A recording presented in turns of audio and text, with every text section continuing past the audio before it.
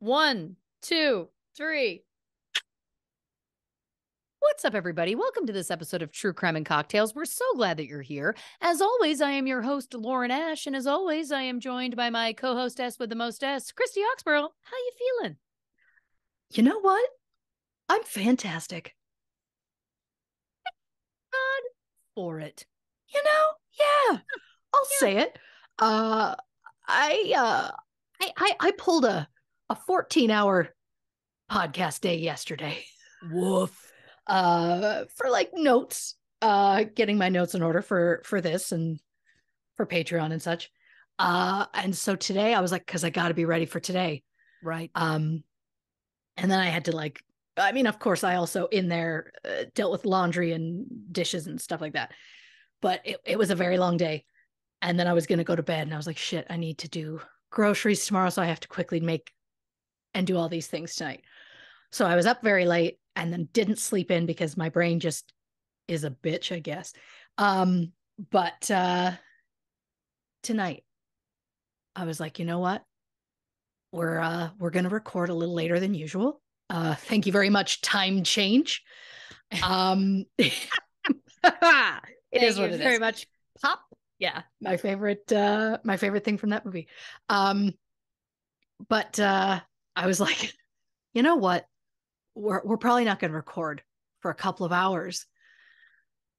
God, I have so many things I should probably do, but I was like, you know what? You've earned just maybe like chilling out. Yes. So I had a shower, got myself very cozy, and I put on the new Lindsay Lohan Christmas movie. How is it? I'm not going to give spoilers. Great. I will say this. One,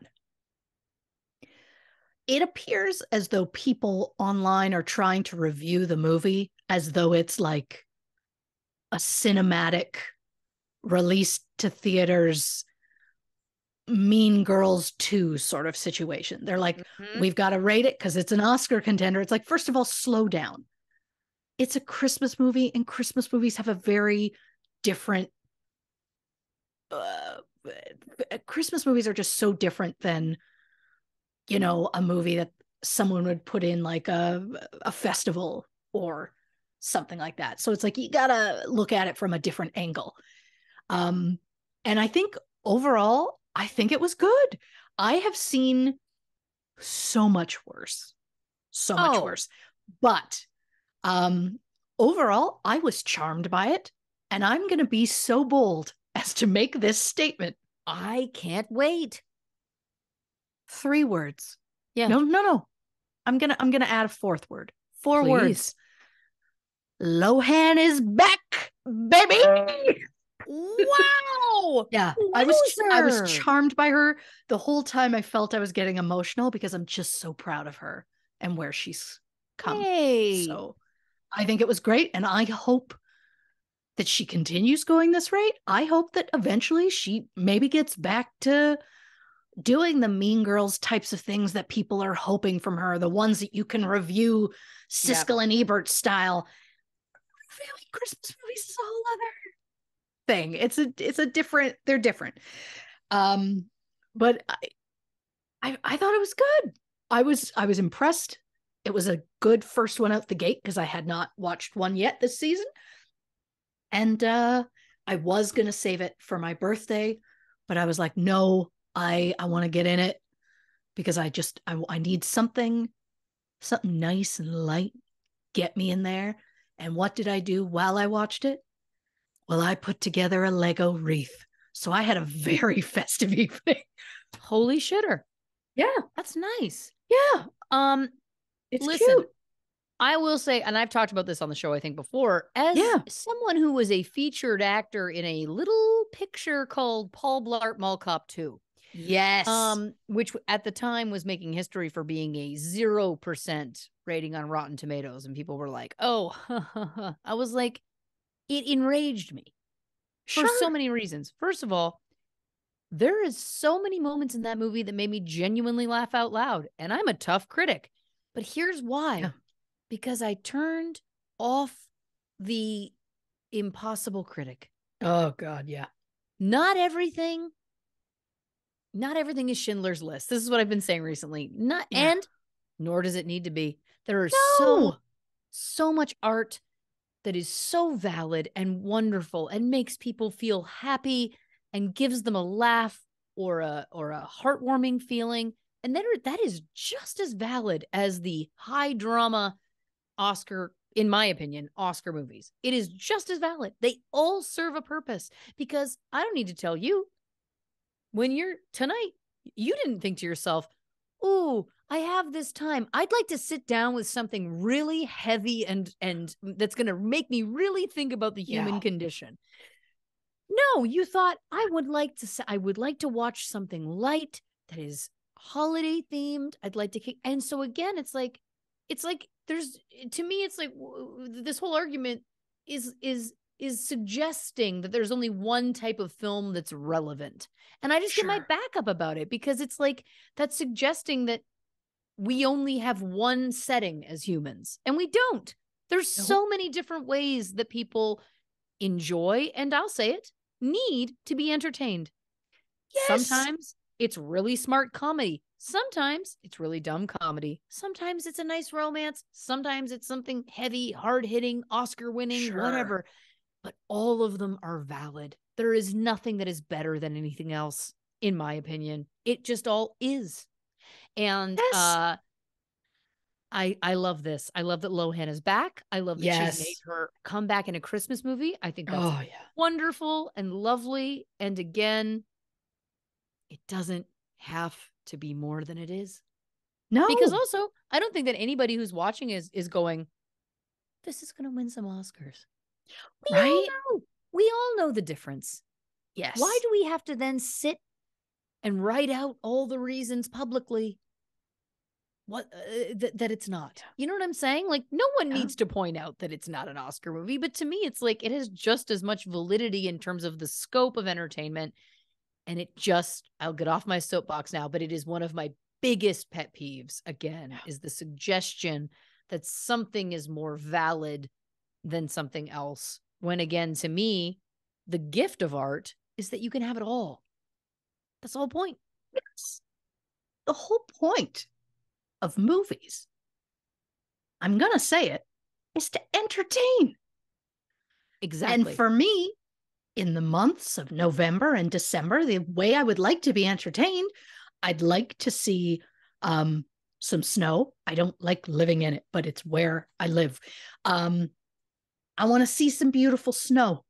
I want to see a couple that maybe have like a little like at the beginning, but you feel that they're softening, and then eventually you want it. Eventually, there's the love. I want to see magic. I want to see an old guy that you're like, who's that guy? And it's like, psst, he's Santa. Like I want that kind of thing to come out. The mall Santa that turns out to be the real Santa, one of my favorite things. That's what I want. I want light. I don't care if it's predictable. I want something that makes me feel light and happy, because it's nice and it's whimsical, and that's what I love about it. And so absolutely. I think it was a great one right out the gate. And yeah, I think I'm just in Christmas movies now. I think that's what I've done. So warning to my husband that my choices from now on our movie nights probably going to be a tad on the festive side. So. I love to see you. I love it. It's again, I feel like in a world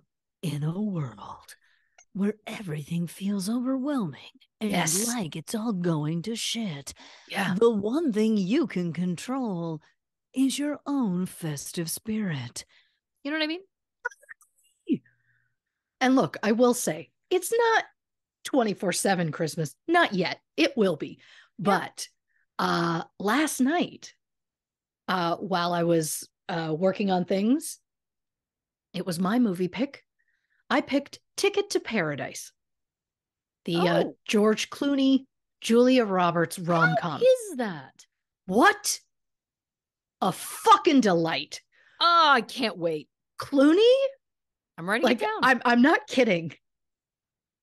At least 8 times in that movie, I would turn to my husband and go, "Oh, this is classic Clooney." And he's like, "Yeah, you love that." I'm like, "I do. I do." He was so charming. Like the entire time, I said multiple times throughout it, they had so much fun making this movie. Like you can feel it. And the chemistry between them is amazing. And I just thought, let's get fucking rom-coms back. Because I know they try not to, and they've like kind of gone away. But bring us the classic rom-coms. I love it. Oh, I thought it was, I was charmed by it. Clooney, I mean, good God, that man. It's the character he's born to play. Is just he's so sarcastic, and yes, I live for it, and it's just really hot, you know. Yeah, and I look, do. we had some chuckles, and yeah, give me a rom com. That's what I'm also. I will also accept a disaster movie, preferably with a love story in there somewhere. It doesn't have to be the main story, but it has to be one of them. Or some sort of action comedy adventure, or not to be nitpicky, but you know, Yeah, that's where I'm at. Yeah, I get it. I fully get it, and I like a cinematic adventure. It's the earnest level. I like a cinematic adventure. I do. I get that. And soon, for the rest of the year, probably from here on out, for me, it's gonna get festive as hell over here, and I can't wait because they make me feel good. And why wouldn't I? Yeah, why wouldn't you? Who am I hurting? My husband. He's fine. He'll get over it. He's a big kid. Yep, absolutely.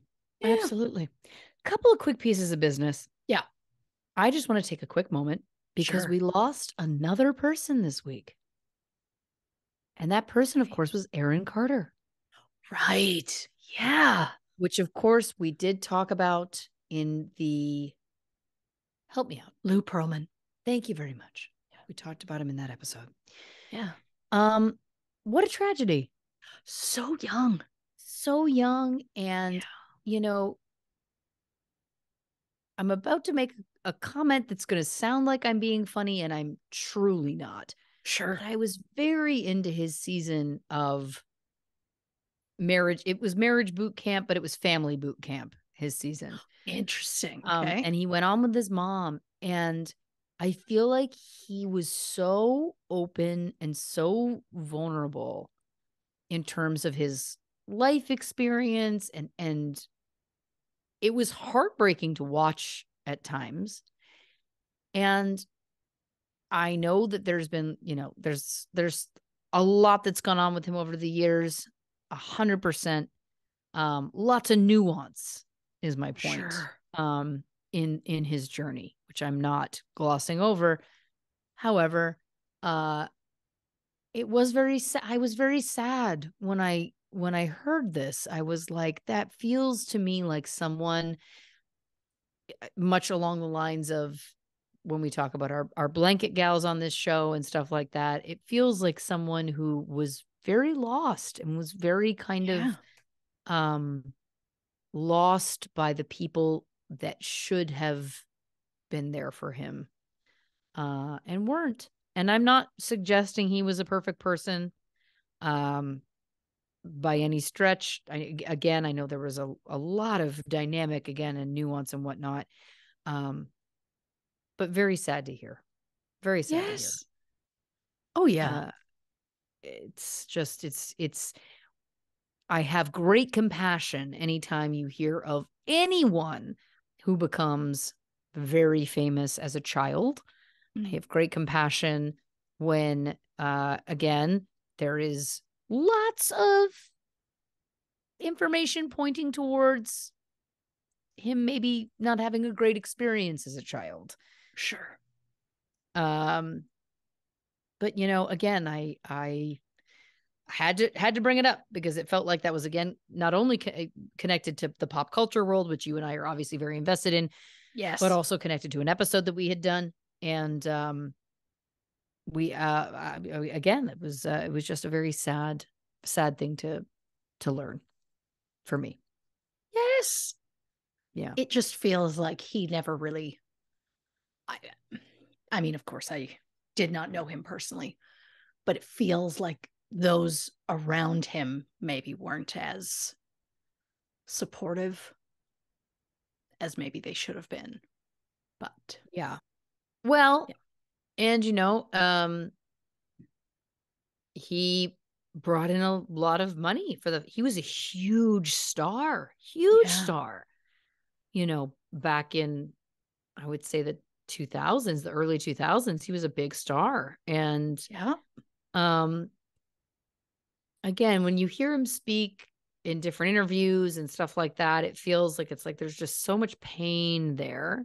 Oof. There's so much hurt, all of those kinds of things. And it's just very sad. It feels very sad that someone who feels like a troubled person, that was kind of not necessarily set up to succeed, you know? Sure. Yeah. So yeah, shout out there, because again, it feels, the whole thing again, the whole star system is just built to destroy Yeah. these children. We've seen it Yeah. so many times. It's very sad. There is one other thing I need to very quickly address. Sure. And this is up to the moment. Up to the moment. Yeah. Chris Evans was given Sexiest Man of the Year by People magazine this week. He was. And I have a couple of things to say. Sure. One, I thank you to everyone who tagged me in it. There was thousands of you. Bless you. I've seen it. I've seen it. Yeah. Some people were critical of his photos. Really? And I say, get out of town. Go take a bus. Go take a bus to the country and buy some jams, because that's something else. That's something else going on there. Looks hot as hell. Come on. Go take a bus out of town and go buy some jams is probably now my favorite thing you've ever said. I can't wait for next week's promo, because I think I know what it might be. I feel like I'm just challenging myself every episode now. Like, is this the soundbite she's going to choose? Look, I'll tell you this. Yeah, you never disappoint. God bless. It's difficult to narrow down to the three. Well, but bless it out. Yeah. But again, I was like, that's silliness. That's silliness. He looked good. He looked fucking great. He looked great. As she pours herself another sloppy glass of wine. I've also worked for an exceedingly long amount of hours today, so it's going to get sloppy in here, and I feel no shame. Anyway, but Promo today, 2. Thank you. Today, there was an additional announcement that came out, which is that he has been dating someone for over a year. Yeah. Here's the thing. Anyone who has listened to this show for, I'd say, maybe the last year? I feel like the last year, probably. I feel like I amped it up a year ago. Anyone who's listened to the show for the last year knows my love of Chris Evans. Yes. It's a true and pure love. And to that, I want to address this because I would like to not be tagged in the things online about it anymore. Mm-hmm. Mm-hmm. Here's what it is. I wish him the best. Ultimately, there's nothing I want for Chrissy Evs more than happiness. Yeah. And if he is finding that with his much younger girlfriend, I welcome that for him. I hope that they have a very wonderful, deep mental and emotional connection. Sure.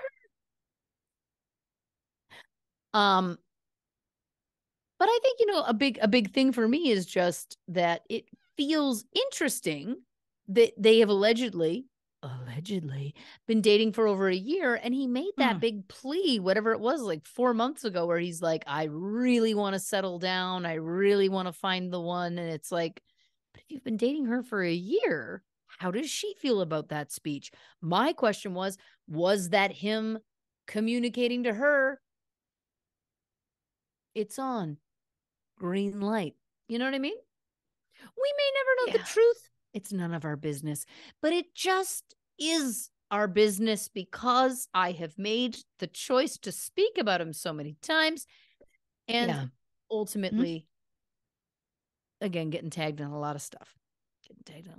So I do believe it started during the Blanche Furrence. It did. Because prior to that, you did not really mention celebrities ever in that way. Ever. And then after that, it was like, look out, here I come. And if you think I know what episode that was, I mean, it was the Ed and Lorraine Warren, but I don't remember for the life of me when we did that episode. If you told me we did that yesterday, I'd go, I guess. Like, yeah, I think it was sometime this year, wasn't it? Oh, God, I want to say yes. I mean, I'm going to need to take a quick pause. Yeah. I think Sharky is outside the house. All right, let's give a clap real quick. Yeah. 1, 2, 3. So sorry about that, dear listeners. I just was hearing escalating, very plaintive meows. I thought that Sharky had maybe gotten out. Turns out he was just trapped in a spare bedroom with the door closed. But good news, he's here. He's fine. And listen, maybe that's the universe telling me, stop ragging on Chris Evans. Maybe he's very happy. And I hope that. I'd love to see that for him. I hope that for him. I really do. I just want to know what they talk about. Oh, dying to be a fly on the wall there. Just to hear. We don't know a conversation about things. We don't know. I will say that brief pause did give me a chance to look up. It was episode 72. Thank you. Which came out February 22nd. And I find that fascinating that the Blanche Furrence episode happened the month of your birth. Yeah. But the date of mine. Great point. Isn't that weird? It is.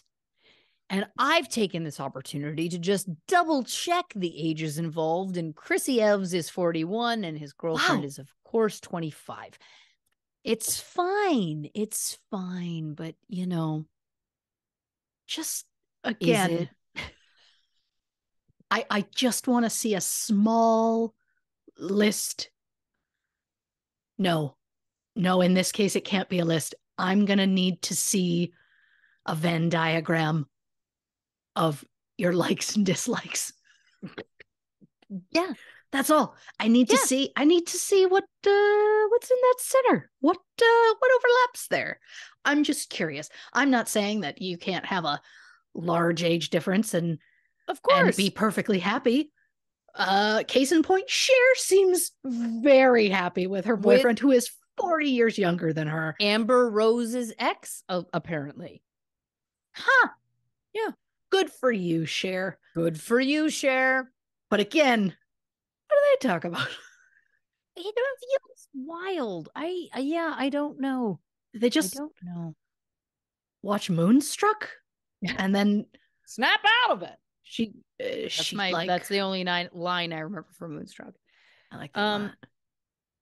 Yeah, I mean, look, I guess what we're learning is that maybe it's possible to have a successful relationship with someone that you have no common ground with, nothing in common with, and, no easy kind of shared reference level to pull from. Sure. That was a bit, but also, like, there's probably some truth to that. At 25 and 41, I expected more from him. I said it. Yeah. I said it. Wow.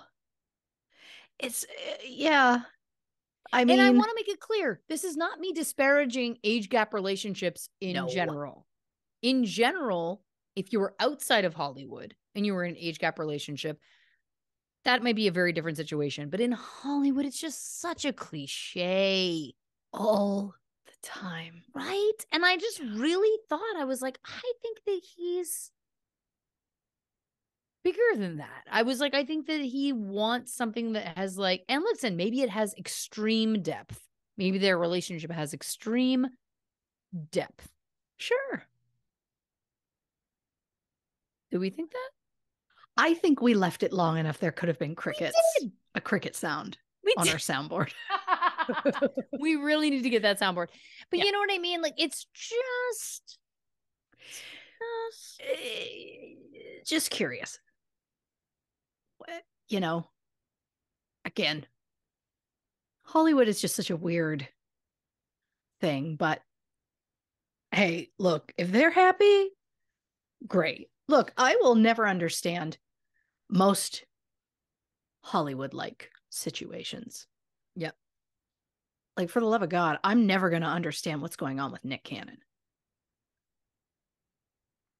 It's getting to a point now that it's like, is anyone gonna step in? Is anyone gonna talk to him? Like, is anyone at all gonna think about saying something? Yeah. The thing for me, I understand that some people want to just keep having kids and all of that sort of thing, and good for you. Yeah.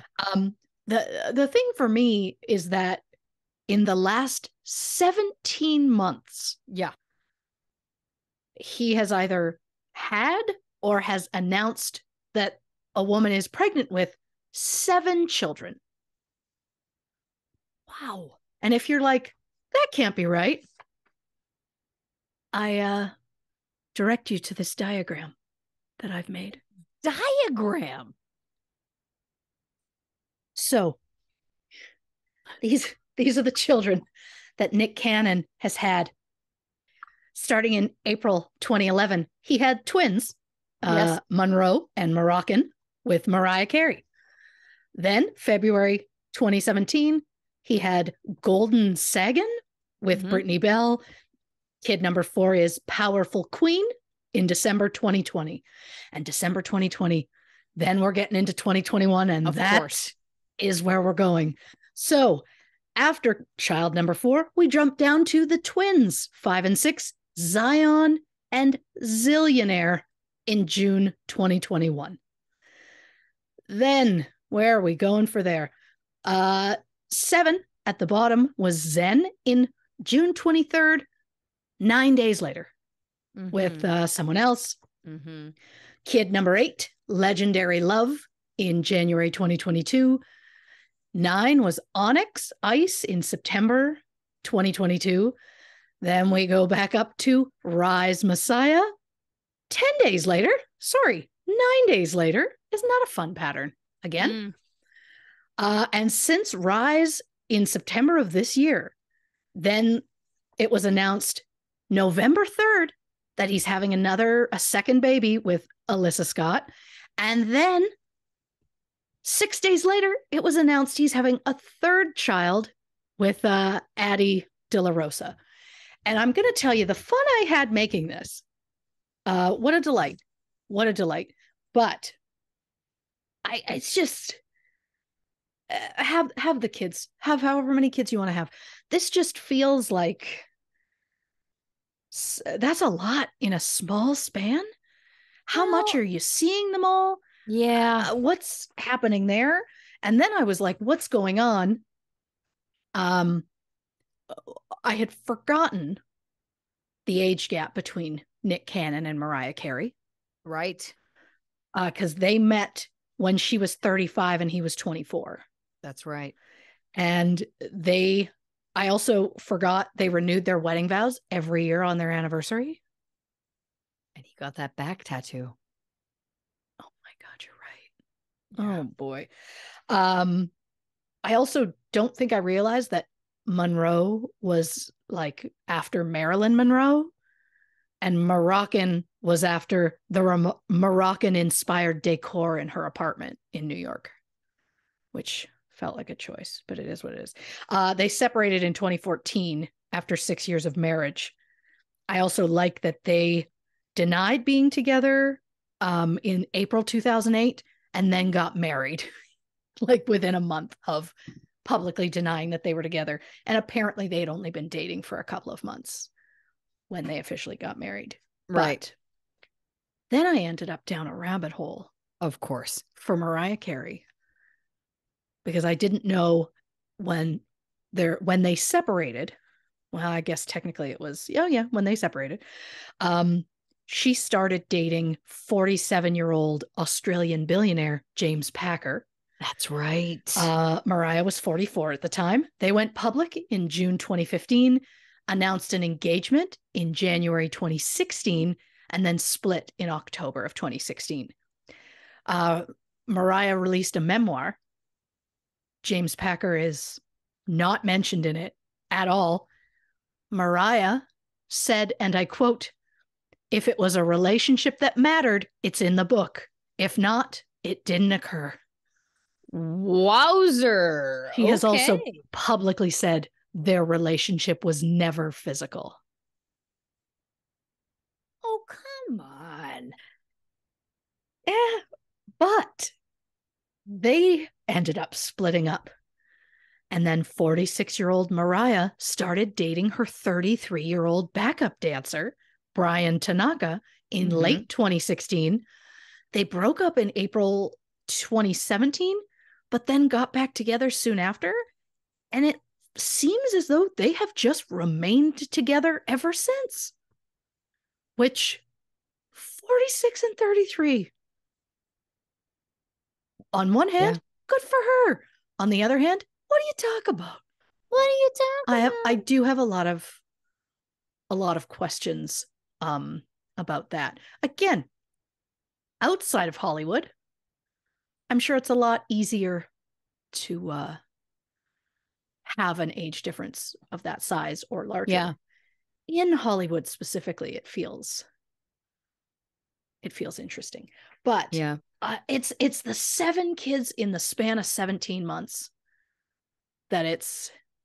Well, he had said something about how he has some chronic illness, right? And then he was like, I want to have as many kids as I can while I can, right? I only remember him being like, I think it's time for a vasectomy. And then within a week, it was like, oh yeah, by the way, she is pregnant. So I'm going to hold off on that. I think there was something about him having a chronic illness. And that part of it was that he was like, lupus, here we go. Quick Google. That it was basically like he was diagnosed with lupus 10 years ago. This was from this year. And I had read an article where he was basically like, well, I just want to like have as many kids as I can as while I can. But the problem that I have with that is that it's like, so you're having all of these children that sure, hopefully you can financially support, because I'm assuming that you're bringing in the money or that you have money saved. But it's odd to me to say like, I want to have as many children as possible when I'm declining in health. That's not a people are going to come for me and I don't fucking care. It's a selfish choice. Sure. Because in my opinion, if you are having 7 children in 17 months and you feel, and I am basing this on the article I read, maybe his diagnosis has changed since then. If so, I apologize. But given the fact that I remember reading that he was saying that it's like, well, I have this chronic illness and I feel like I'm, going to be declining quicker in life than other people. So I want to have as many children as I can. Prior to that, it's like for you or for them? Because that sounds to me like it is for you. Yeah. Yeah, it's just, and you know what? I don't know what he's like as a parent. He could be the greatest dad in the world. And Sure. I really hope he is. I don't know one way or the other. I just, how much do you see them? That Well, just that's feels my, like so yeah. many. Well, God, that's my even, point, is that it's like, it's all well and fine to have the money for 12 plus children, but do you spend time with them? And again, if using, again, what I believe I read as his whole thing was like, I feel like my life will be shorter than others. Like, you know what I mean? Like, yeah, I would look at that and go, I don't know that I would want to put a child through that. yeah. I mean, I feel part of it is potentially, he did sadly lose one of the children Yes. at quite a young age. And so I don't know if it's one of those like, was that the teaching moment of life is short, just go for it? Maybe. It's just, it's a lot, a Yeah. lot. Yeah. I when I when I met my husband, I was pretty convinced I wanted four. And when he met me, he was pretty convinced he wanted two. Um, we when we got engaged, we made sure we were having discussions on what are each of our expectations regarding future children, because we didn't want to get far down the road and then end up that was a big problem. Of course. And then we agreed, okay, you know what? We'll go one more than he's comfortable with and one less than I was hoping. So we'll go with three, because that felt like a compromise. When that third child was ripped out of my body, I said never again. I can't imagine. I mean, I love my kids to death. I just could not imagine another one of them. Like I'd have a toddler right now, and wowza, wowza. This show is my fourth child, and I'm good. Yep. You know, For both of us. We share it. We birthed it together. we did. It was Yep. ripped out of our bodies. Yep. Hard. Hard. Yeah, yeah. It's been a. I was proud to It's be your doula, and I was happy that you were my midwife. yeah. Oh, I like how that works. I like Absolutely. it.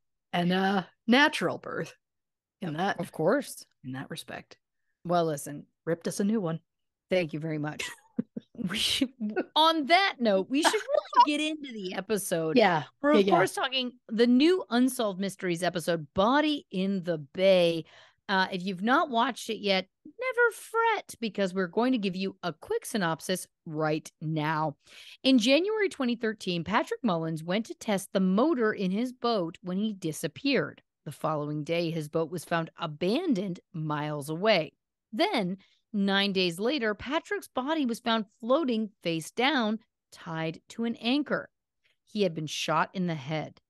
Police believe that the wound was self-inflicted, but if that's true, then why was there no sign of blood in the boat? And where did the gun come from? And if Patrick was murdered, then who was responsible? Was Patrick in the wrong place at the wrong time? Or did someone he know take his life? Join us, dear listeners, as Christy takes us through the case of Patrick Mullins, including the evidence that was collected and the evidence that was not. It's an episode full of back-to-back true crime, all set in the Sunshine State. Don't miss it. I don't know why I essentially wrote a commercial. I loved it. That's where we're at. That was my yesterday was a particularly long day trying to get these notes done.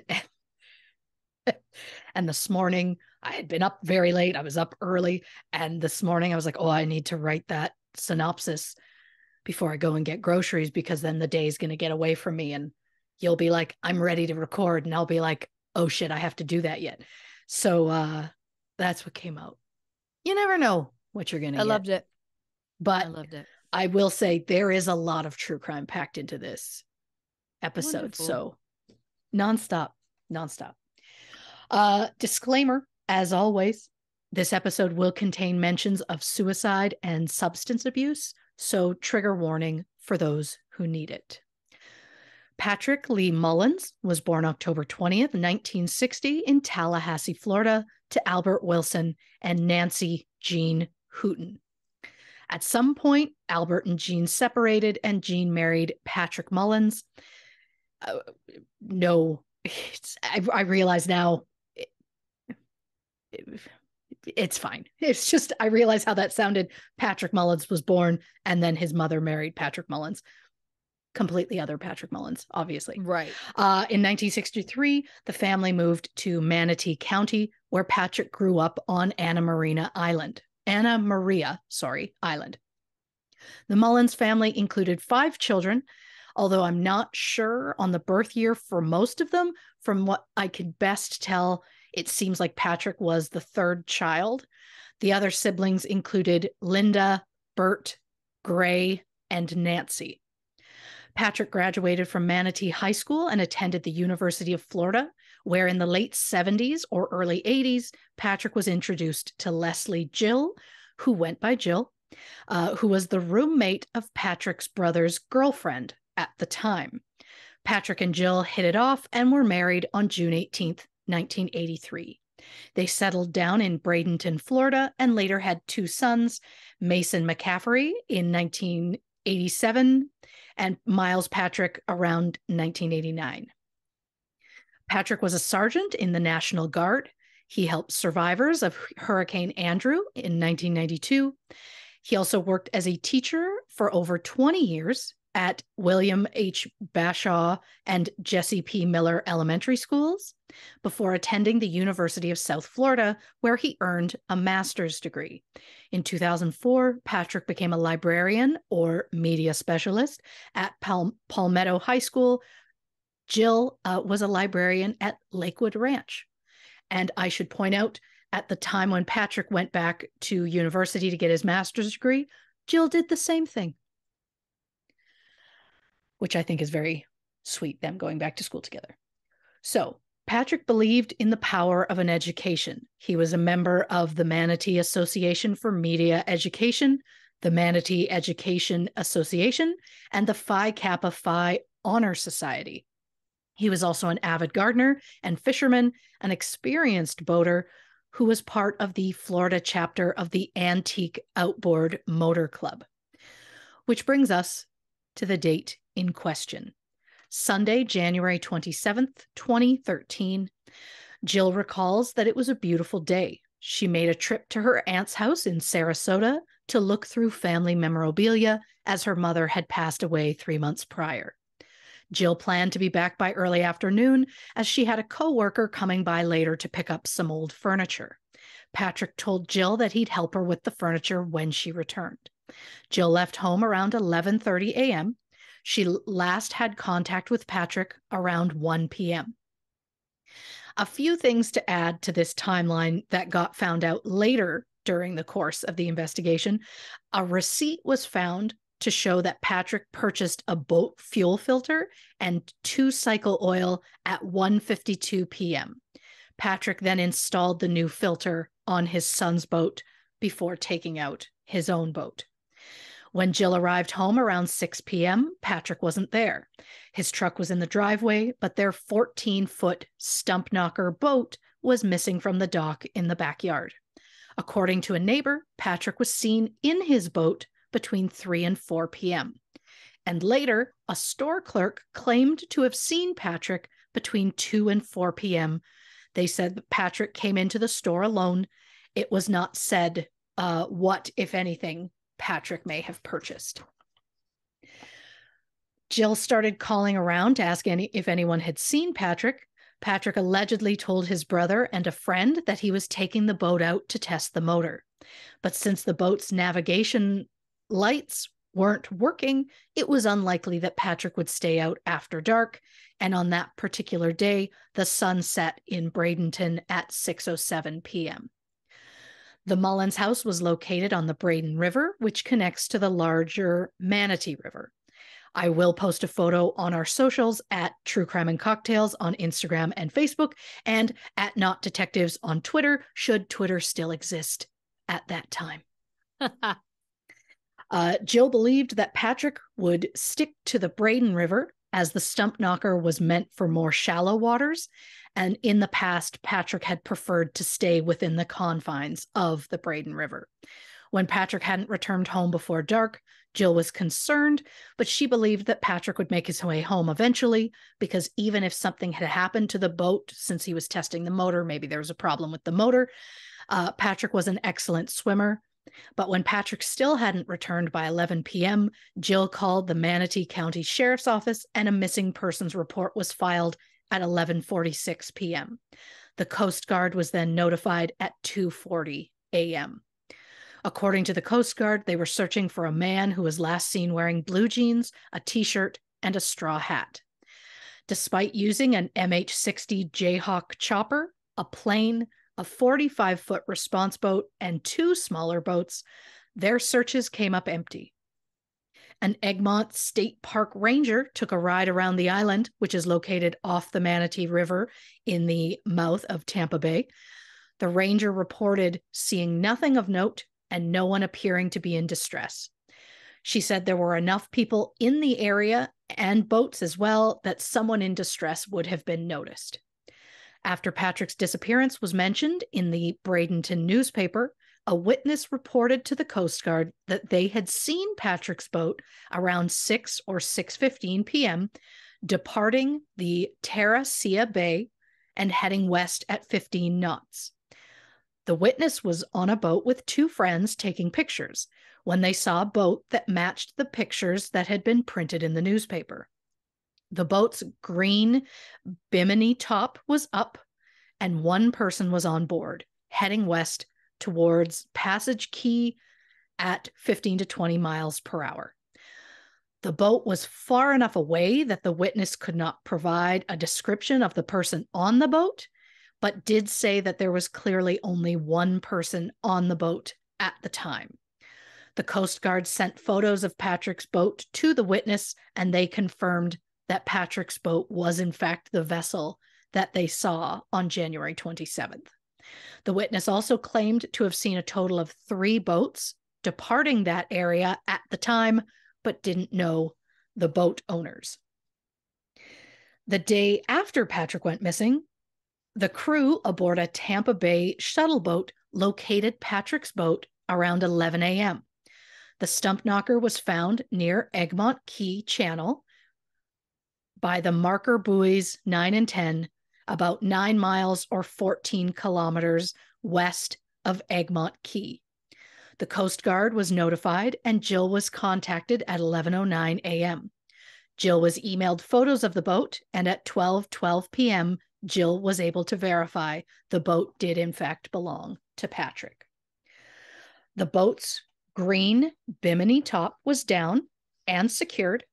The engine was set to neutral, the throttle was in the idle position, and the boat had run out of gas.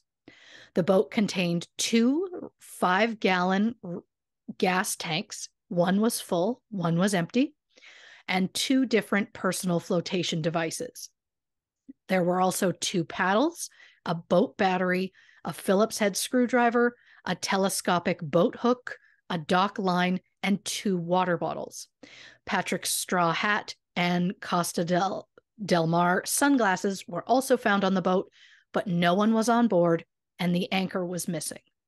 There was no blood on the boat, which was confirmed with a luminol test, so investigators didn't suspect foul play. After taking photos, the Coast Guard had to decide how to bring the boat to dry land. The trailer eye bolt was rusted. It wiggled quite a lot when they touched it, and so they believed that it wouldn't hold up to being towed. They believed the only option to bring the boat in was to use the boat's extra 5 gallons of gas to fill the tank and then have one of the Coast Guard crewmen operate the vessel. They got permission from their station, And at 3:37 p.m., a member of the Coast Guard drove the boat back to a dock. The Coast Guard crew estimated that the boat likely drifted from the Manatee River area. The search for Patrick grew larger. There was the Sheriff's Office Marine Unit and the Florida Fish and Wildlife Conservation Commission joining the searches. Patrick was still nowhere to be found. Jill later said, quote, "I wished he'd be found alive, but really prayed he would simply be found because an answer is at least an answer." Then on February 5th, 9 days after Patrick went missing, his body was found, floating face down about half a mile off Sneed's Island at Emerson Point. Sneed's Island is equidistant between the entrances of Terracea Bay and the Manatee River. And to clarify, Emerson Point, where the boat was found, is approximately 10 miles or 16 kilometers east of Egmont State Park. And for those watching the video, I know I've said a lot of places and it sounds confusing. I've got a map, but again, I will post on socials for those who are just listening. And again, it's a crude map, so be kind. So just to give us the idea, the Mullins house was down kind of south off of the Braden River. Braden River comes up, meets up with the Manatee River. His body was found approximately there at the Emerson Point, and then way, way over here would have been the boat. So it just feels like that's a long way for the boat and the body to be completely separate. I'm just saying. And look, crude, but still not bad. Anyhow. Well done. Very well done. Thank you. Thank you. I don't need praise, but I don't hate it. Thank you. So Patrick was fully dressed, but his right shoe was missing. There was rope knotted around his body. It was wrapped vertically twice over his shoulder and between his legs, and then wrapped around his waist 6 times. The rope was attached to the 25-pound anchor, which had been missing from Patrick's boat. There was just enough slack in the rope to allow Patrick's body to float to the surface. The water in that area was approximately 4 feet deep. Patrick suffered a shotgun wound to the right side of the head. He was positively identified via fingerprints compared to the prints in his military record. Patrick Mullins was 52 at the time of his death. He was described as smart, cautious, wonderful, and by the book. He had a wry sense of humor and really enjoyed helping people. The autopsy was conducted by the District 12 medical examiner, Dr. Russell Vega. And if that name sounds familiar to any of you true crime buffs, it's because Dr. Vega was the medical examiner on another well-known case in Florida. So before we get into the autopsy findings, we're going on a previous Dr. Russell Vega case side note. John Wells was last seen around 11:30 a.m. on July 8th, 2003 in Arcadia, Florida. When John hadn't returned home by 11:30 p.m., his family and friends started combing the area looking for him. John's grandmother, Pat Strader, later called police to report John missing. Hours later, John's body was found floating in a watery ditch in Joshua Creek, about 5 miles or 8.4 kilometers from Arcadia. John's vehicle was located nearby. John Wells was just 17 at the time of his death. He was described as brilliant, kind-hearted, and always willing to lend a hand. And while police were informed of John's death, they weren't able to start an investigation until almost 24 hours after John was reported missing. Unfortunately, by then, the crime scene had been contaminated and the police had very little to go by. Upon first inspection, investigators believed that John slipped into the water by accident, hit his head on a piece of metal, and drowned. But an autopsy performed by Dr. Vega determined that John had been shot in the head. Unfortunately, This didn't help to speed investigation at all, since there were no eyewitnesses or any decent leads to follow. Police then learned that John's grandmother, Pat, who was one of the 3 people who found John's body, had removed pieces of evidence from the scene before police arrived. Pat, of course, denies this. Pat and John lived together, and for the most part, their relationship seemed amicable. However, some have suggested that their relationship went south after the death of Pat's husband. Police also looked into Pat's stepson, Skip, and John's friend, Patrick Skinner, as John and Skip had allegedly argued in the days leading up to John's death. And it turns out that John was meant to inherit his grandfather's sawmill, but somehow Skip kind of got in there first to make it so he would get it. I don't really get it, but police said that it was just a dead end, so they didn't bother continuing looking into Skip. Skinner admitted publicly to finding a loaded gun near John's vehicle where John's body was found, although this information and the weapon itself were never given to police. And if that's not sketchy enough, Pat, Skip, and Skinner were the 3 people who found John's body. In 2006, a woman approached the police to say that her boyfriend, 19-year-old Kevin Callahan, had told her that he had a handgun that would match the bullet John was shot with. It appears as though that lead was never followed up on. In 2017, a second forensic pathologist prepared an autopsy report claiming the gun fell out of John's holster when he got out of the vehicle. It hit a piece of metal, fired accidentally, striking John in the head. A firearms reconstruction expert looked at the report and came to the same conclusion.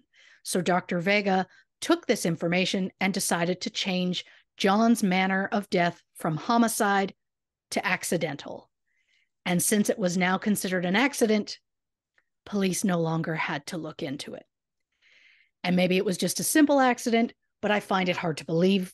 Changing John's death to accidental ended the investigation, so I think it should have been changed to undetermined, so at least police would still investigate it.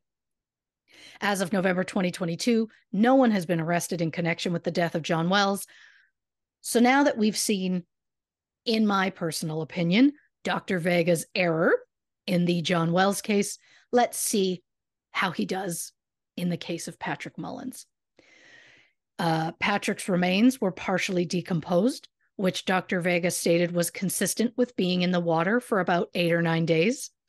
However, his body was in remarkable condition and showed no signs of being touched by any aquatic wildlife.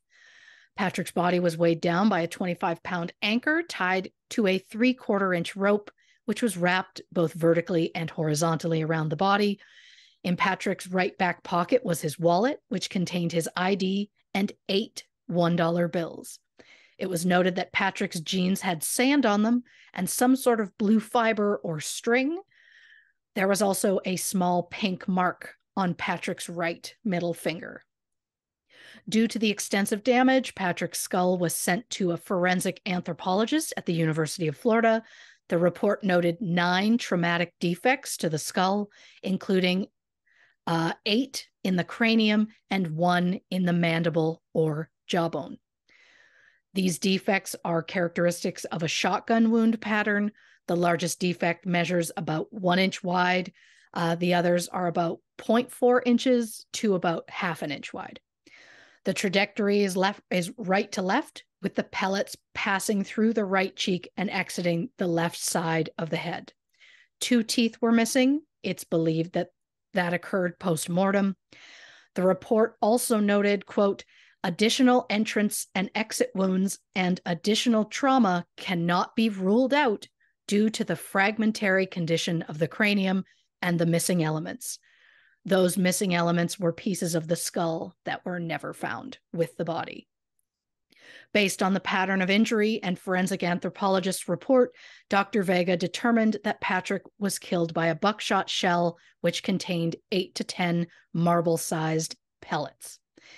At first, Dr. Vega seemed that he was going to rule Patrick's death a suicide, as that is what investigators were convinced right from the beginning.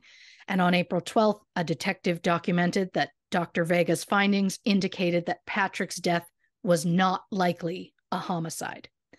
But when the autopsy results were finalized, June 21st, Dr. Vega listed Patrick's manner of death as undetermined. I'm very curious about this whole thing because it feels to me again like it's like I'm hearing the cracks of this case already. It feels again like something is not being answered, something is not coming up. It feels like this is not what we think it is. Is it ever? Yeah, that's kind of what we do. It's kind of what we do here. So let's take a quick break. We'll have another drink. We'll get to the can and we'll come back with more on the Unsolved Mysteries episode called Body in the Bay on this episode of True Crime and Cocktails. The next clap on 3. 1, 2, 3. Welcome back to this episode of True Crime and Cocktails. We are, of course, discussing the Unsolved Mysteries episode Body in the Bay. Before the break, Christy was giving us so much information. What's the next detail? Well, I guess I can't say usually because the cases are all so different. Of course. We left off with the medical examiner. There we go. Wow, not a great start, lady. No, I'm with you. The medical examiner listed the death as undetermined. Basically, we know it's either going to be suicide or it's going to be homicide. Because we know it wasn't natural. So, we also know it wasn't an accident. So I just want to make sure before we decide one way or the other, I want to give us as much information as possible, which leads me to the private investigator that Jill Mullins hired after the police investigation seemed to go nowhere. Unfortunately, I don't know the name of the investigator, but fortunately, I've read through many of their reports. I love this. Of course you have. Some highlights from the reports. Regarding the location where the victim's body was recovered on February 5th, 2013. According to the PI, the first documented search of the water where Patrick's body was found didn't happen until April 19th, which is 74 days after Patrick was found. And not only that, but the search was conducted as a training exercise. During this search, neither Patrick's missing shoe nor the shotgun used to kill him were found. The PI then hired a certified recovery diver who holds 2 certifications in cave diving to search the area for them. They went out April 22nd, so very close after, and reported that the bottom was a mixture of grassy and sandy patches. Grass was about 6 to 8 inches tall. So the diver searched using a standard search and rescue grid known as mowing the lawn, which I love, zigzag back and forth like pattern. They covered 22,500 square yards. We do not know what the parameters were for the training exercise. The diver started at 9:45 a.m., ended at 1:15 p.m. They found no man-made items or debris in that field. But if anything had been there 74 days earlier, is it possible it was swept away with a current? I don't know. I just can't believe they did not search that water right away. Yeah. While looking into Patrick's case, the private investigator also noted an incident involving guns and boats in Bay County, Florida in August 2015. According to their notes, they did a background search on the suspects involved, but didn't find a connection between them and Patrick or even to the suspects and the area of Bradenton. Bay County is approximately 374 miles or 665 kilometers northwest of Bradenton by car. Both are along the same coast, so it's possible for someone to travel by boat from one to the other. The case doesn't seem connected to Patrick Mullins in any way. The investigator didn't name names or get specific about it, but I'm assuming that they're referring to this case that I've conveniently mentioned here in a Side note. Yes, please. No name, just basic. Doesn't need it. August 7th, 2015, Florida Fish and Wildlife Conservation Officer David Brady was returning from a call of a runaway pontoon boat on rough waters when he got called to a disturbance involving 2 men aboard a sailboat. David pulled the men over, tied up their boat, and requested their IDs. David turned back towards his boat to get his notepad, and when he turned back to face them, 20-year-old Samuel Rieger shoved a gun in David's face. Rieger shot David once in the shoulder and once in the side before David jumped into the water. David returned fire at his attacker while treading water, hitting Rieger in the hand. Rieger and his accomplice, 22-year-old Lachlan Atkins, hopped onto David's patrol boat and tried to run David over before speeding away. They headed to the Cove neighborhood in Panama City, where they hid inside a garage for an hour before police closed in on them. Inside the garage, police found a 9mm pistol that had Rieger's blood on the grip and his DNA on the trigger. A spent shell casing matching that 9mm was found on David's boat, and a second was found on the suspect's sailboat. Rieger's blood was also on the throttle of David's boat. Thankfully, David Brady did survive.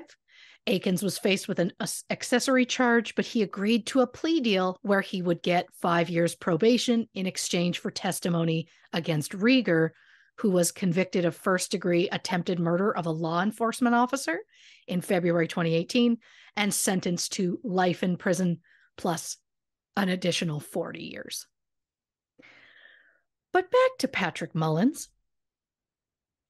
Something else that the private investigator hit on that I'd like to mention are the missteps that occurred during the Manatee County Sheriff's Office investigation. I'm going to list most of them in point form because there's not a lot of information surrounding them, so that's where we're at. Yeah. The hat and sunglasses that were found on Patrick's boat were collected as evidence, but never processed or tested in any way. The boat was not videotaped before or after it was processed. And it is a usual thing to go through a crime scene with a camera to record everything.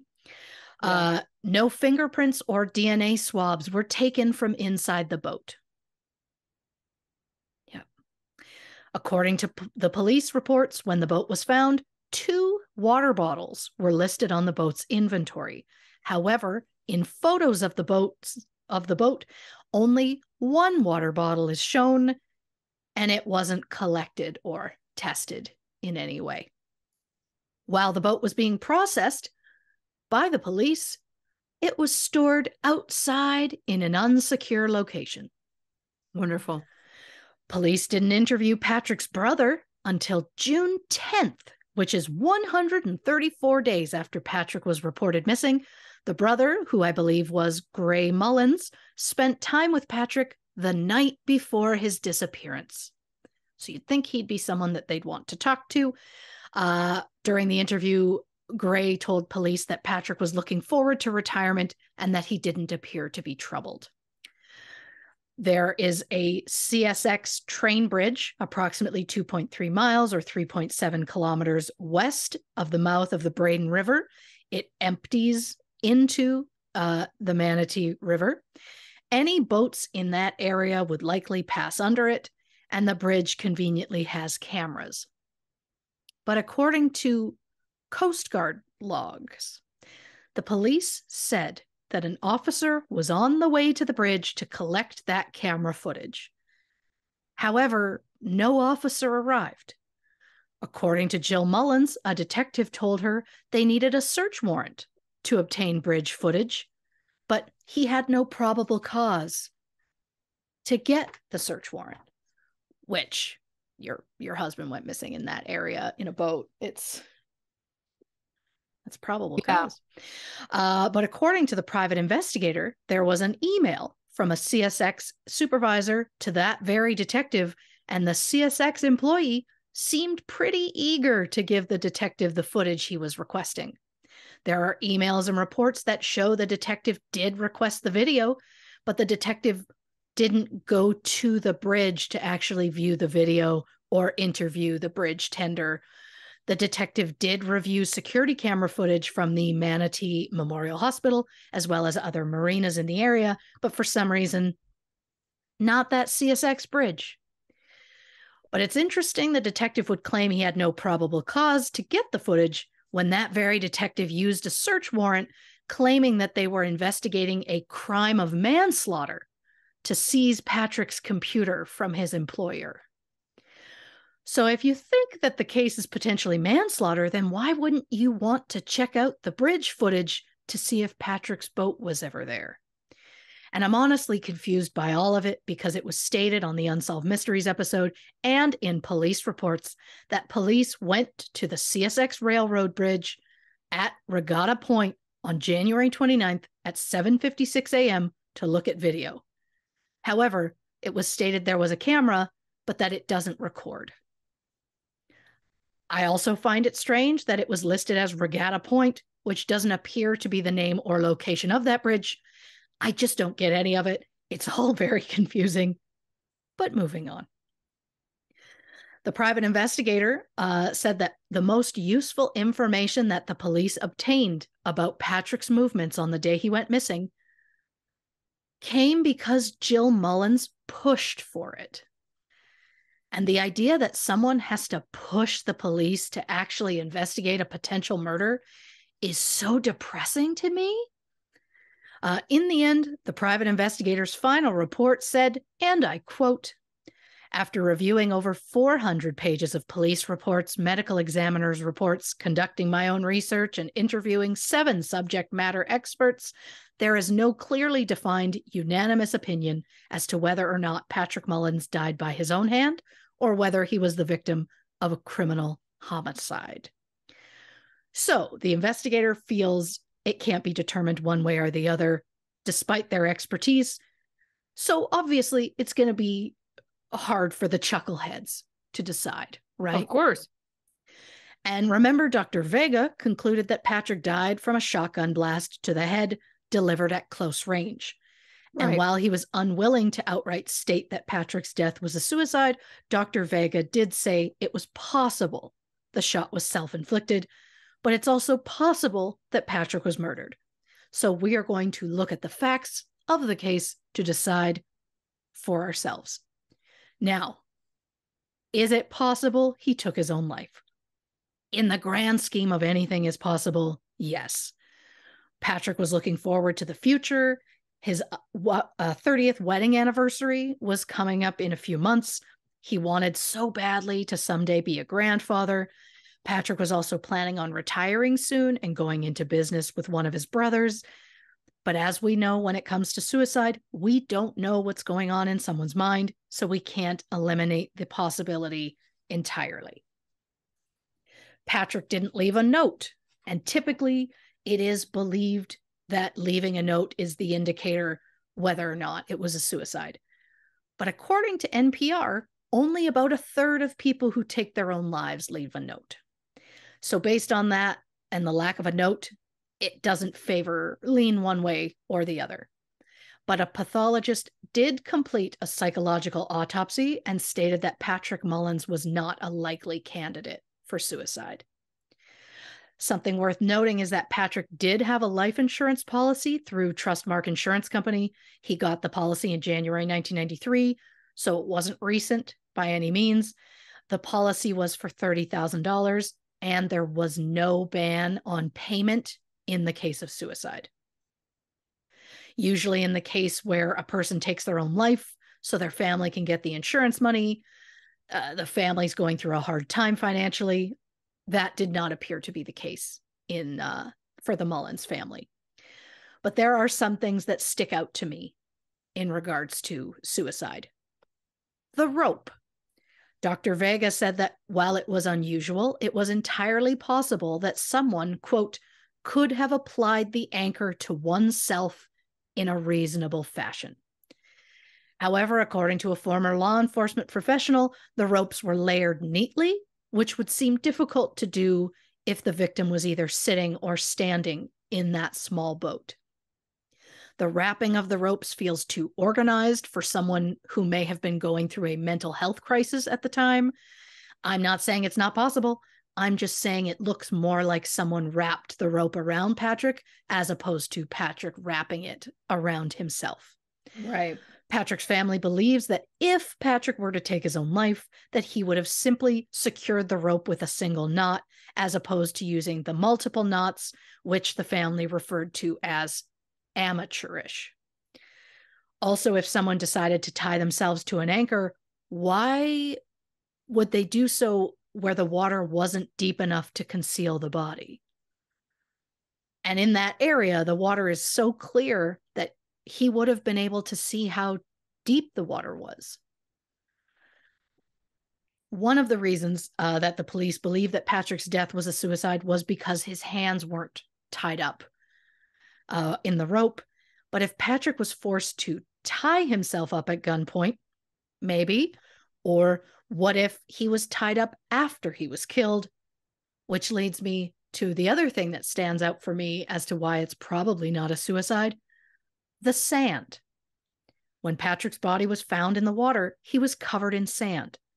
And while it could have come from the bottom of the water, I wonder if it's possible that Patrick was taken to land somewhere where he was shot in a separate location before being transferred to the water by another boat.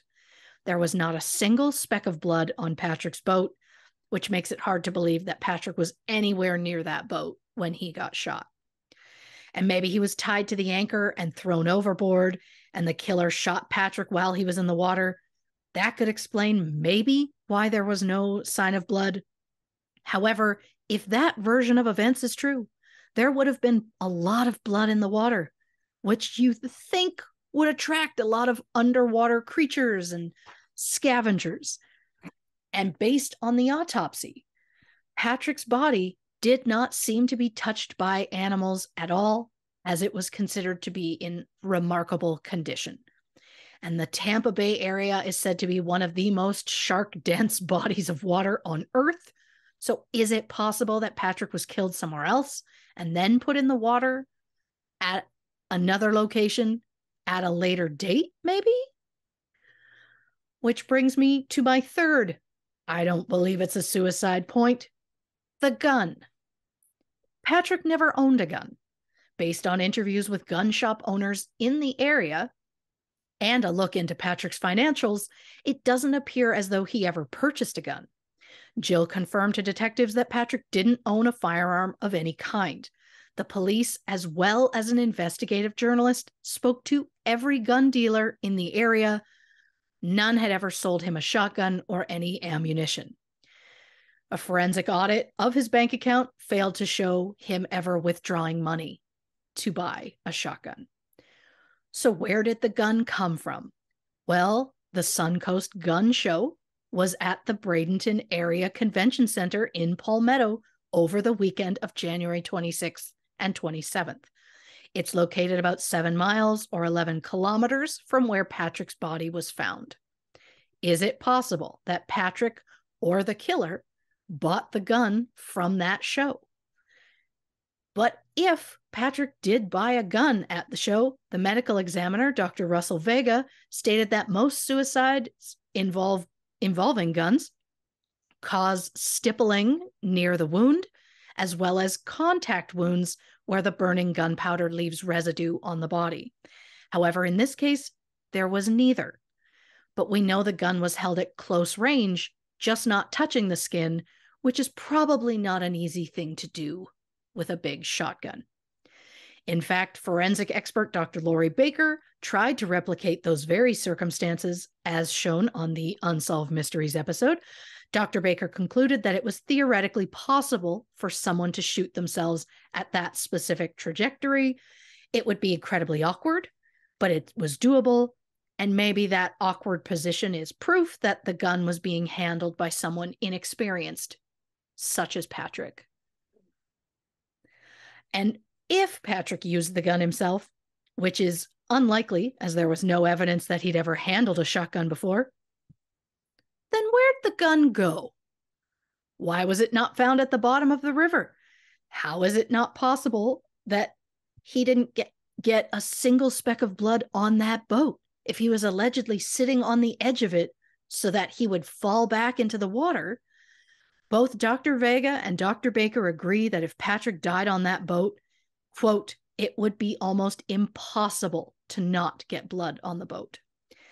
And while I'm not saying we can 100% take suicide off the table, I find it hard to believe. It just seems as though the investigation was done from the perspective that it was a suicide as opposed to a potential murder, which I believe seriously damaged the entire investigation. To quote that private investigator, "A bias is like a virus and can run through the investigative team like the flu. And it's true, if you look into something with a preconceived notion that you're going to look at evidence through a specific lens, which could mean potentially missing crucial pieces of information. But if we think that suicide was not the manner of death in this case, that leaves us with homicide. And Patrick Mullins was a seemingly happily married high school librarian. One small thing that may be insignificant that I'm going to mention is the private investigator learned that on February 21st, 2012, a year before Patrick's death, the Manatee County Sheriff's Office ran a criminal history check on Patrick Mullins. The reason is unknown. I assume it wasn't work-related, as he had been in the same job for several years. Is it possible they searched the wrong name?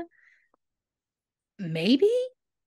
I don't know. I don't know how many Patrick Mullins are in the area, but it's just a random thing. Could mean nothing. But if we're going to look at this case from the angle of suicide, or homicide rather, who would want Patrick Mullins dead? Well, there is a lot of drug trafficking that happens in that area. So is it possible that Patrick saw something he wasn't meant to, or that he was simply in the wrong place at the wrong time? Maybe he saw a drug deal go down. Maybe he found something he shouldn't have, and someone else tried to take it from him. According to the U.S.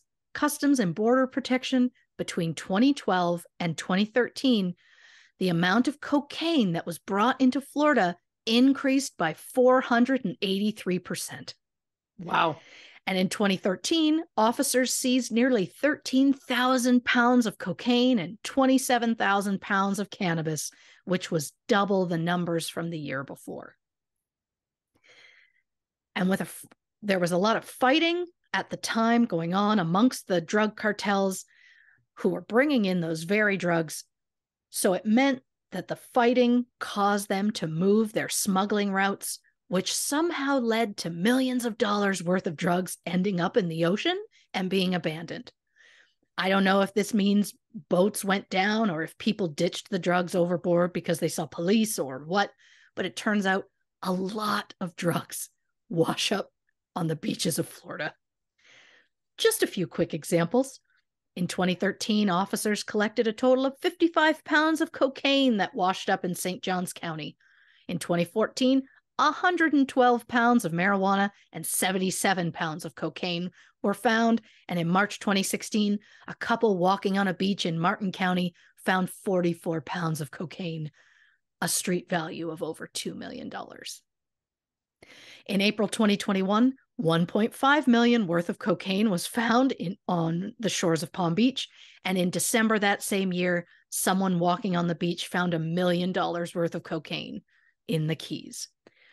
August 2022, 70 pounds of cocaine were found floating in the Florida Keys.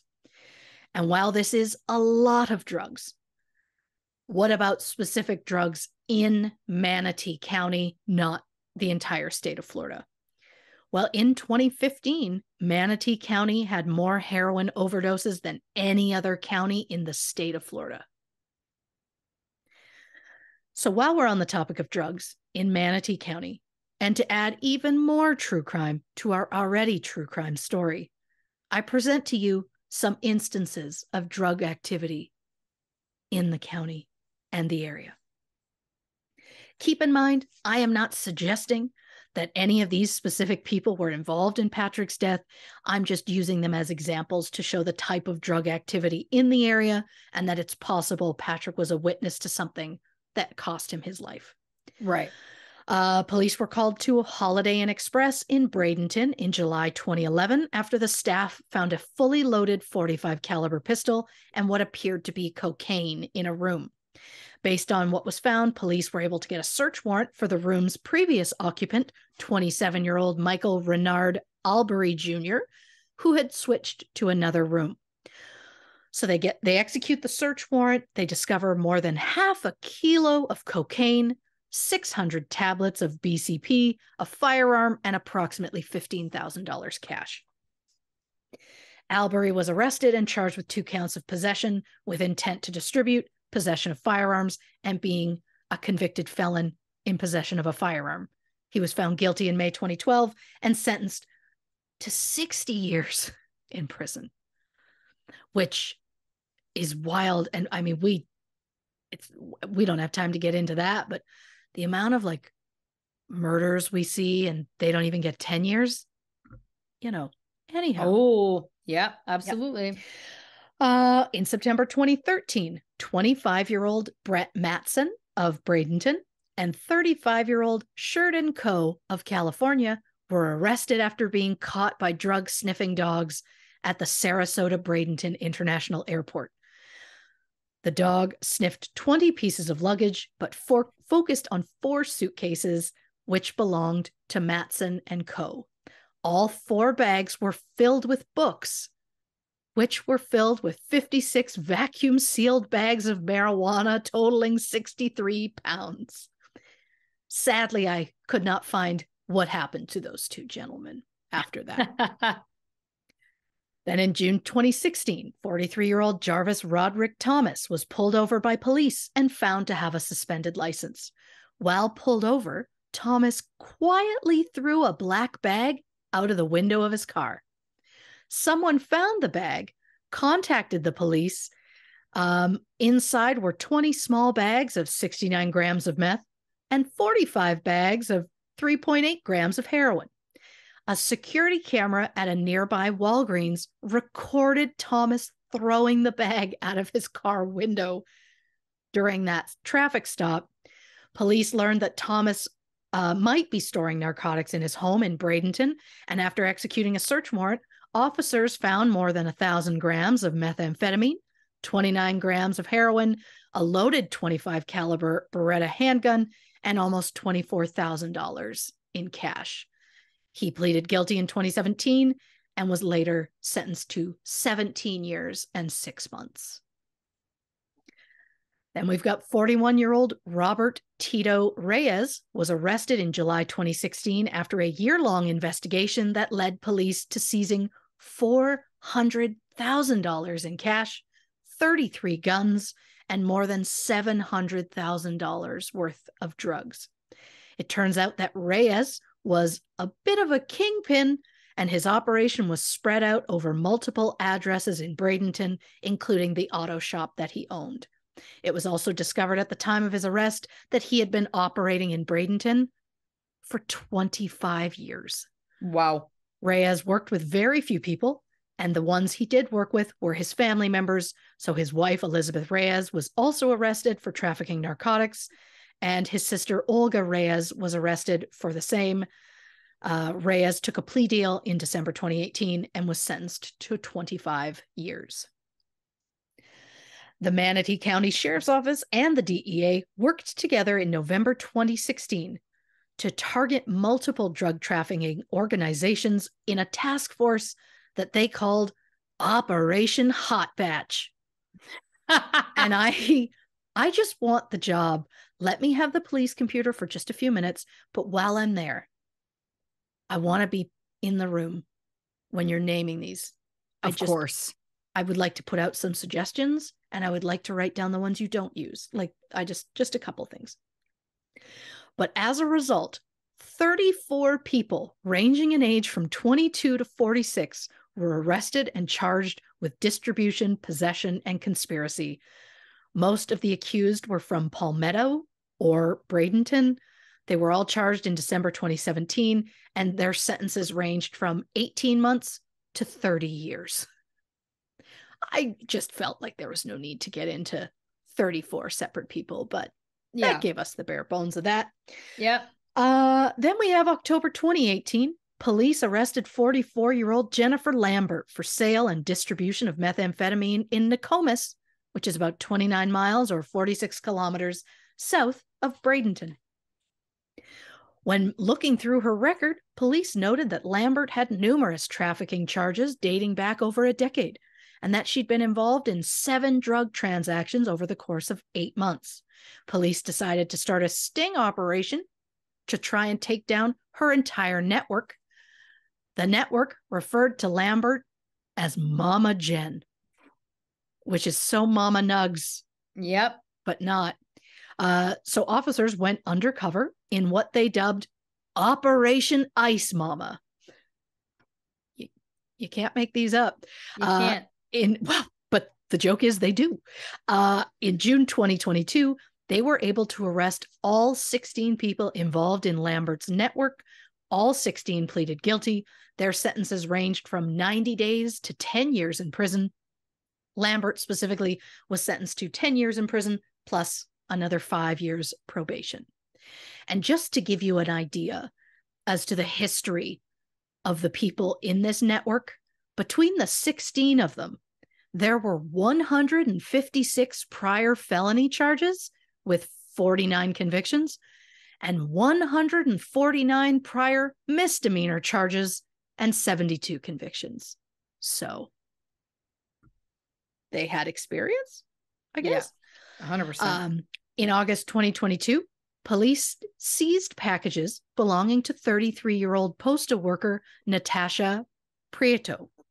It turns out the packages contained cocaine, and that Prieto would pick random addresses from her route as a postal worker, and she'd give them to her accomplice, 37-year-old Angel Hernandez Cross.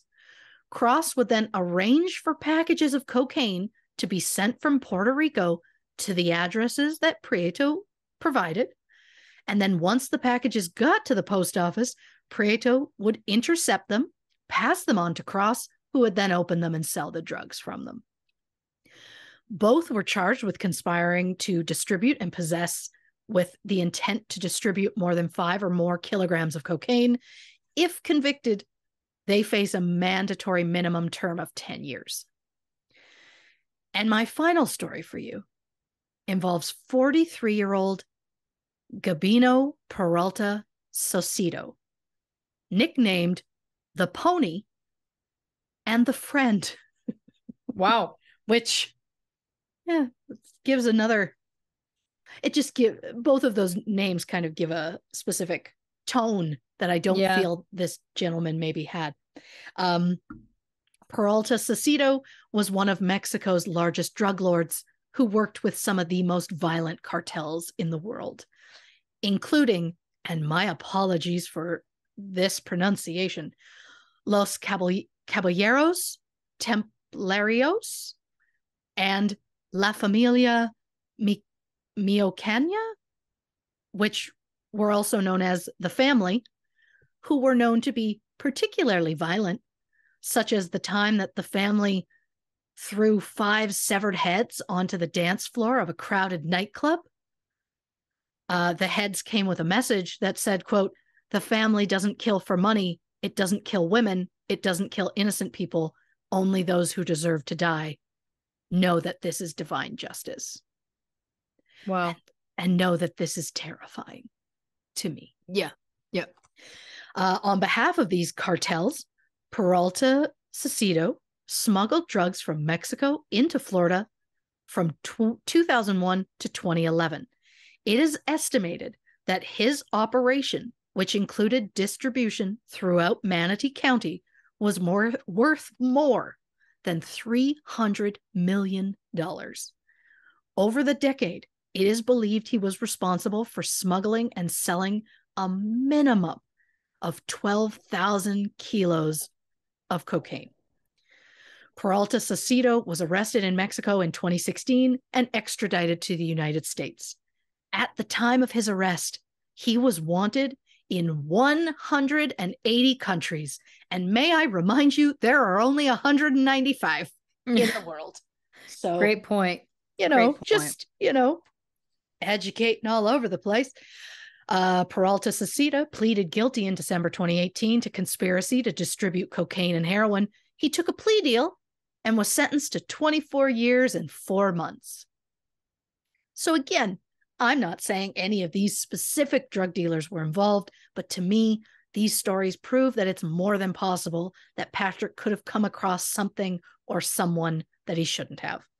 Maybe Patrick witnessed a crime, or maybe a criminal's boat ran out of gas or broke down and Patrick was just being a good Samaritan. And maybe the person pulled a gun on him and either tied him up or forced Patrick to tie himself up, and they took the boat to another location. A witness said they saw one person driving Patrick's boat with the top up around 6 p.m. The witness was not close enough to get a description of the driver, but is it possible the suspect was driving while Patrick was tied up, lying in the bottom of the boat? Maybe it's not deep enough for that, but yeah, if the witness was too far to get a description, maybe they just were too far to notice if someone was lying down, and also maybe they just weren't looking for it. Yeah. Or maybe it wasn't just a random criminal. Maybe the suspect was someone that Patrick knew personally. Which leads me to Damon Crestwood. Damon was a chef and former restaurant owner who was friends with Patrick's brother, Gray Mullins, since the late 80s, early 90s. Damon and Gray were close enough that Damon and his family were often invited to holidays, such as like Memorial Day parties. But to be clear, Damon and Patrick were not close, and from what I can tell, didn't spend any time alone together. Due to the two of them not being close, Patrick's family feels that Damon's reaction to Patrick's death was incredibly suspicious. When Patrick first went missing, Gray said that Damon would, quote, break into tears and then uncontrollable sobbing anytime Patrick was mentioned. And later, Damon told Jill that he would go and look out on Manatee River and cry and sob for hours just thinking about Patrick, which again is not exactly behavior you would expect from an acquaintance. No. Then when Patrick's body was found, Damon started asking friends if they would still be his friend and be there for him, quote, if something happened. But he never elaborated further on that. Then things got more suspicious. At a family gathering on Memorial Day in 2013, Patrick's son Miles said he saw Damon tie a rope to his dog and then tie the other end of the rope around himself in the exact same way the rope was tied around his father's body. Every year, on the anniversary of Patrick's death, Damon would have a complete mental breakdown, which feels like intense guilt to me, although I am no expert. But in my non-expert opinion, it feels like Damon was doing something maybe less than legal that day. Patrick saw him, and either Damon or someone he was with killed Patrick to cover their tracks. Having a breakdown every year on the anniversary of the death of someone you barely knew feels very telling. And who knows, maybe Damon was just a highly sensitive person.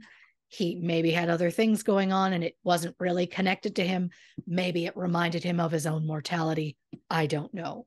It still feels suspicious. But also, in the realm of suspicious, there's the fact that red paint markings were found on the side of Patrick's boat. It is believed that they occurred sometime after Patrick went missing. And Damon happened to own a red striped boat, which was kept docked off the Manatee River near the mouth of Tampa Bay, not far from where Patrick's body was found. But the most suspicious part to me is that when police approached Damon and asked to take a paint sample to test against the paint found on Patrick's boat, Damon refused. And to that I say, what happened to the man who was so distraught over Patrick's death that he has yearly breakdowns? Wouldn't that person want Patrick's death investigated as much as possible? To me, the only reason that Damon said no was because he knew it would implicate him, because he knows more than he's admitting to. Friends say that soon after Patrick's death, Damon started using crystal meth. Was he casually using before and no one knew, and it just got worse after Patrick's death? Or did the problem start after Patrick's death? I don't know. But they said that Damon became increasingly impulsive and paranoid, and on April 5th, 2017, Damon died from an overdose. He was 48 years old. He was described as pleasant and a sweetheart who, prior to 2013, was known to be honest and respectable. After Damon's death, his daughter was given ownership of the red striped boat, and she allowed the police to take a sample for comparison, and it was found to be a perfect match to the paint markings on Patrick's boat. However, police said the paint was common enough that it couldn't be conclusively used as evidence that Damon's boat had come into contact with Patrick's boat. Also, something I want to point out, the buoys in the Egmont Channel where the boat was found are also painted red. So is it possible the red markings came from one of those buoys? To the best of my knowledge, the paint from the buoys was never compared to the paint markings on Patrick's boat.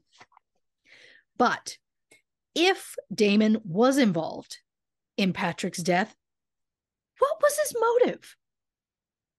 Did Damon see someone attack Patrick and maybe the killer threatened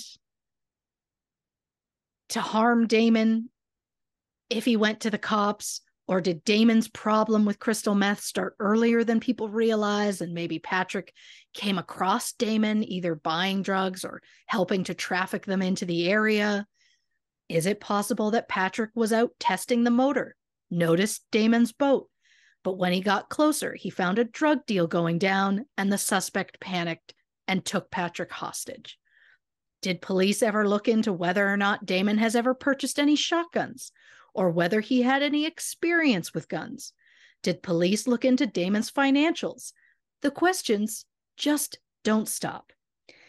But even with so many questions surrounding Patrick's death, his family continues to search for answers. The family is currently offering a $20,000 reward for any information leading to an arrest or conviction in connection to Patrick's case.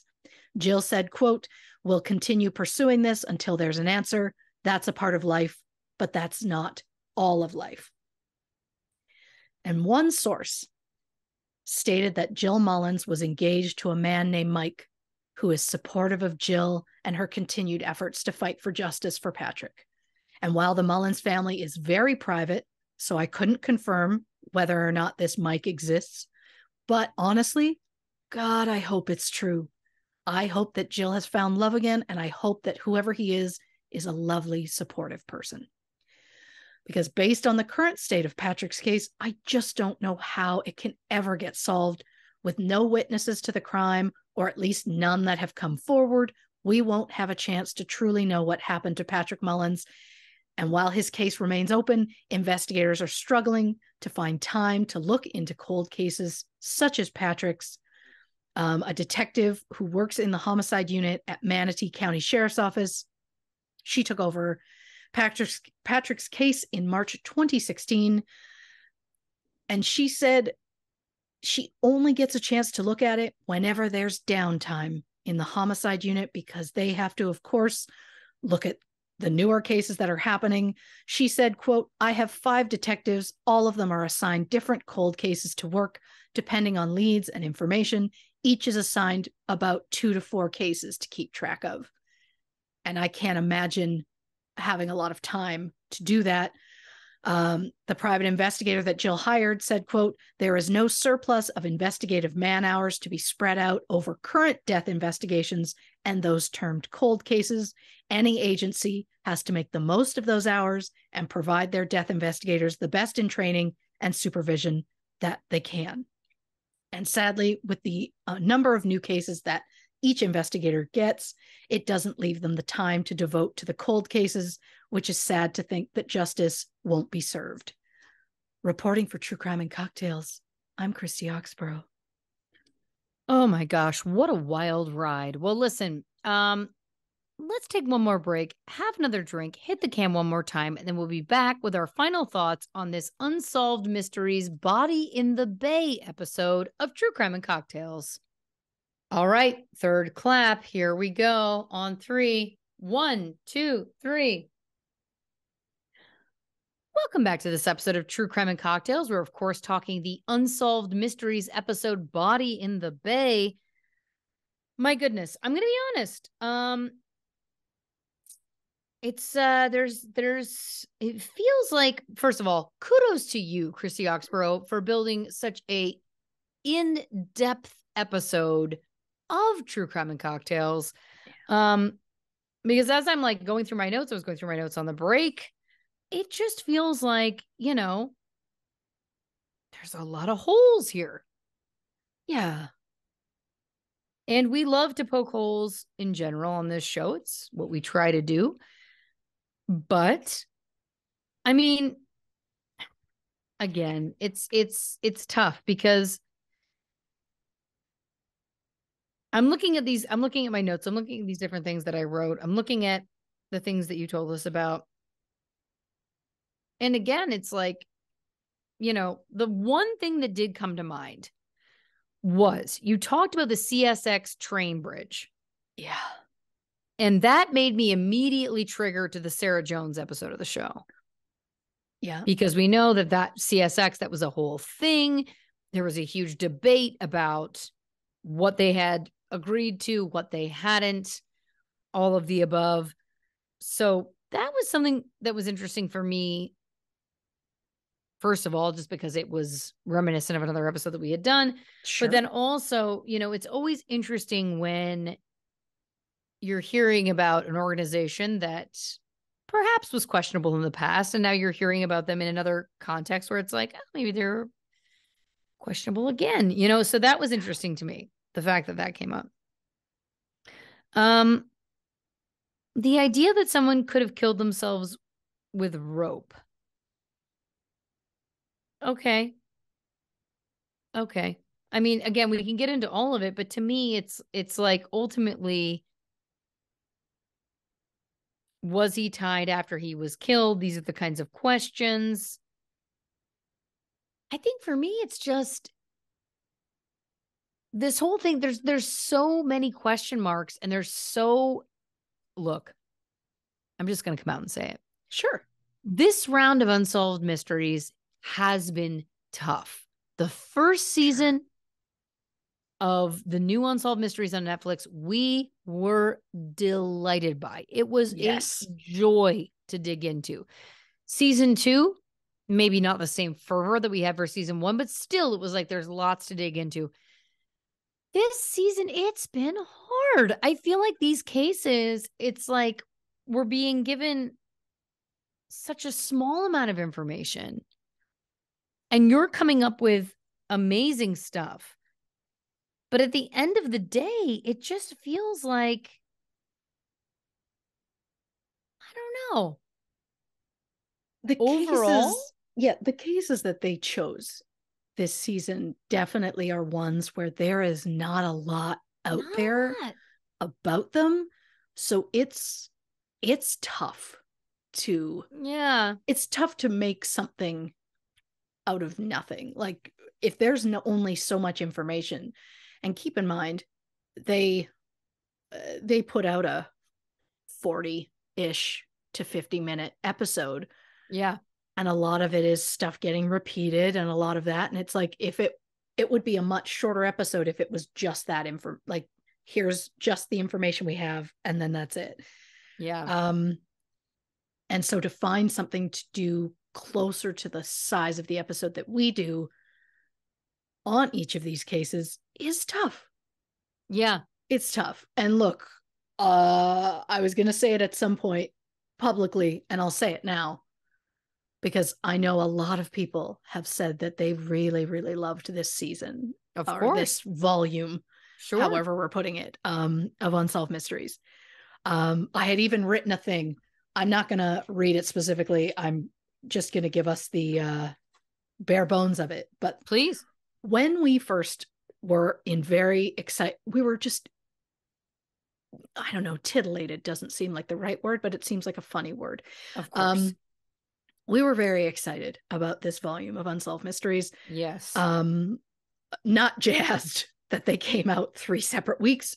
We've got them all now. We've seen them all. We had said prior to it coming out, we're going to cover each episode. It's going to be a thing.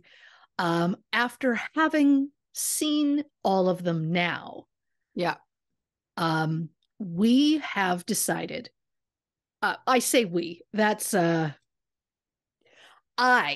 personally have decided, and Lauren has beautifully chosen to back me on this. Of course. That there are 2 episodes, at least, probably just the 2, that we aren't going to touch. Yeah. And I know that people are going to be disappointed. But I will specifically say one of them is the abducted by a parent episode. I will happily share all of the photos on our socials to try and raise awareness and that sort of thing. But if the FBI doesn't know the new name of the parents or children and has no idea where they are, I am not going to come close to being able to find them, which means there isn't very much, there isn't enough for an episode. And it's also like a really tough one to deal with. I think we felt like we had to do all of them before. And I think if we had gone into it where we weren't a brand new show, I think we would have gone, not the ones with the kids. I think we would have maybe stayed away from those back then. But then Pajama Pants Bailiff never would have been born. True. Out of discomfort. True. But the other one we're not going to do. And again, I know people really liked it, and I know it's going to be disappointing to hear, but The Ghost in Apartment 14. Yep. And I know some people haven't seen it. So I hope this is not considered a spoiler in any way, but I am not opposed to any sort of doing a ghost or a paranormal, whatever sort of episode. In fact, spoiler alert, I'm actually looking into one that'll come out probably January. So there's that. But for me, a very, very small part of that episode was about a ghost and all of that. And the ghost that they believed was the person who was the ghost in the episode was also involved in a case that was so graphic and brutal that you can't do that episode without bringing up that case. And to me, that case specifically is solved. And I know people prefer the unsolved ones when we do them, but to me, there's just not enough. It just feels like nobody's going to want to hear that brutal content. And I know some people are going to say that all stories should be told, and I agree, but we get a lot of messages from people who feel like sometimes our content is too far for them, especially cases that involve children, where they're like, we don't want, we're uncomfortable hearing this. And we get that. And in this case, I think the particular case of the woman who had some pretty horrific things happen to her, I just feel like mentioning that is more harmful than good. So, and I know that I can't bring up that episode without bringing up that case. So I have made the choice. If you want to be disappointed or angry at anybody directed at me, because I made the choice of, I just don't feel like this is what people are going to want to hear. And I don't feel like it's what I personally want to spend a week very deep in. But I promise you will get a paranormal case. I promise you will get other stuff that you're going to love. And just know that we are not leaving out a case because we don't feel that it's important. We are just leaving them out sometimes for the sake of personal preference. Yeah. And I think that that's an important note to make because at the end of the day, here's the deal. If we have learned anything over the past 2 years, Yeah. it's that there is absolutely no pleasing everybody. Any choice that we make is going to delight some and enrage others. Yes. It's going to make some happy and disappoint others. There is truly no way to try to please everybody. And I think that there has been times, and I'll speak for myself in this, on this amazing journey we've been on, that I've tried and we've tried to try and crack the nut of like, what are the universally accepted, whatever you, however you want to label it, what are the universal cases? Sure. And they don't exist. No. And what we've learned is that if we try and do things that we don't really resonate with to please others, some people hate it. If we try to only do things that we like, some people hate it, and vice versa. And so I think that it's important to remember that if you listen to this show and that you like this show, we choose what we talk about, or we have to an extent and are going to further choose what we talk about thoughtfully, and there will be a reason why we've chosen it. And we may not get into detail about why we've chosen it, but there will be a reason why we did. And if there's a reason we're not covering it, there's a reason why we did. And that can resonate with you or not. And that's your prerogative. But our prerogative at the end of the day is that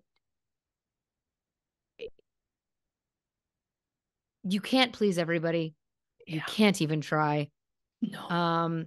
You can't even only try to please yourselves. There's just no winning ultimately. Yeah. So at the end of the day, I think making the decisions that feel the most authentic to ourselves, that feel like they're rooted in being the best choices for ourselves, that's the only thing we can do. And again, when we came into season 3 of Unsolved Mysteries, we were so excited, and this is so great. We're going back to our roots. And it's just not been what we want it to be. And we had a choice where it was like, we can continue doing this the way we have and cover them, whether it resonates with us or not. Or we can say, you know what? This isn't really feeling great. And we're going to cover stuff that feels a little bit better in whatever, definition that means to us. Sure. And I think that that's it. At the end of the day, that's it. And we curate based on what feels the best for us, or rather we will move forward curating based on what feels best for us. And that just is what it is. And we hope that you'll stay on board with us. And if you don't, then we wish you well. But it's just impossible to try and spin the amount of plates that it would require to please everybody, because you can't. You can't. I mean, prime example, one of our most requested cases that we've ever done was JonBenet. Yep. And Madeleine McCann. Those were some of the most requested right out the gate. And we were very hesitant because I really didn't want to do any that involved with children, but I was like, it's a very popular thing. We can look into it. Sure, people want it. And the amount of people who didn't like the episode, said they couldn't finish it because it was so uncomfortable, that sort of thing. And no shade to the people who wanted it, no shade to the people who didn't.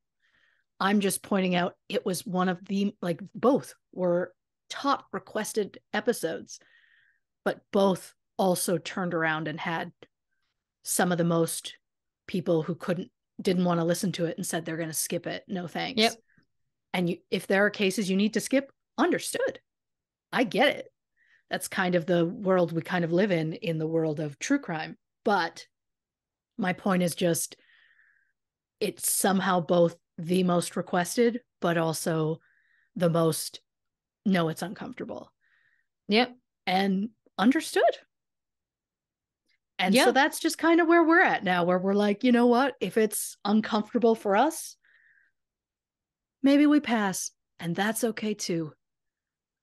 Absolutely. We have grown in so many ways. And so we're kind of all over the place. So there are still some more unsolved mysteries from this season that we will do. Yeah.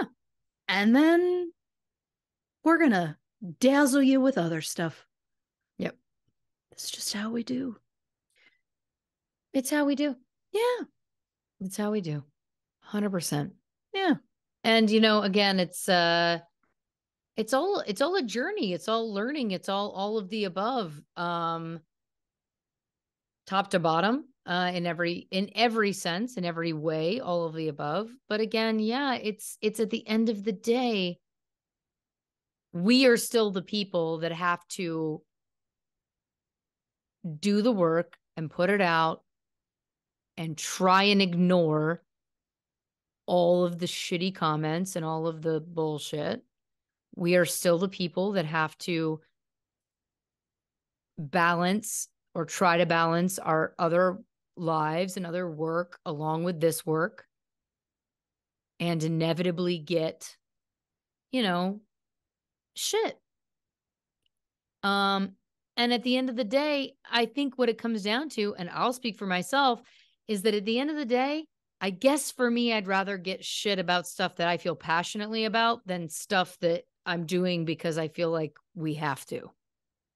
Or Sure. you know, and that's just the truth. And people are going to be mad that I just said that. People are going to be mad that we've said any of this. We've come to terms with the fact that there is a contingent that just loves to be mad about whatever we do. And what I say is, thanks for coming back. Thanks for continuing to listen. Yeah. Because you bring so much vitriol and anger and hatred, that it's interesting that you continue to come back and find new platforms and ways to contact us. It's, again, your tenacity is truly admirable, and I admire it. But at the end of the day, we're the people that are left holding the bag. We're the people that live with what the fallout is of the research. We're the people whose lives end up being impacted. And it is what it is. Yeah. And I mean, hey, shout out to the positive people. We see So you too. we do. We appreciate that and very we do much. love it. Yes. Very, very much. Yes. But I think ultimately this, and look, I'll fucking say it. This round of Unsolved Mysteries, I think was a bit of a letdown. I'll speak for myself. I think it was a bit of a letdown. Ones in the past were so amazing and so interesting, and this round it's just felt like hard to dig, and Christy worked so hard, and she was like messaging me the other day where she's like, I spent like 6 hours just trying to find this person's birthday. And she found it. Yeah, I did. She did, because she never ceases to falter. Mm-hmm. But at the end of the day, when it's like, if she's having to spend 6 hours to find the birthday of a person of the main person involved in one of these cases,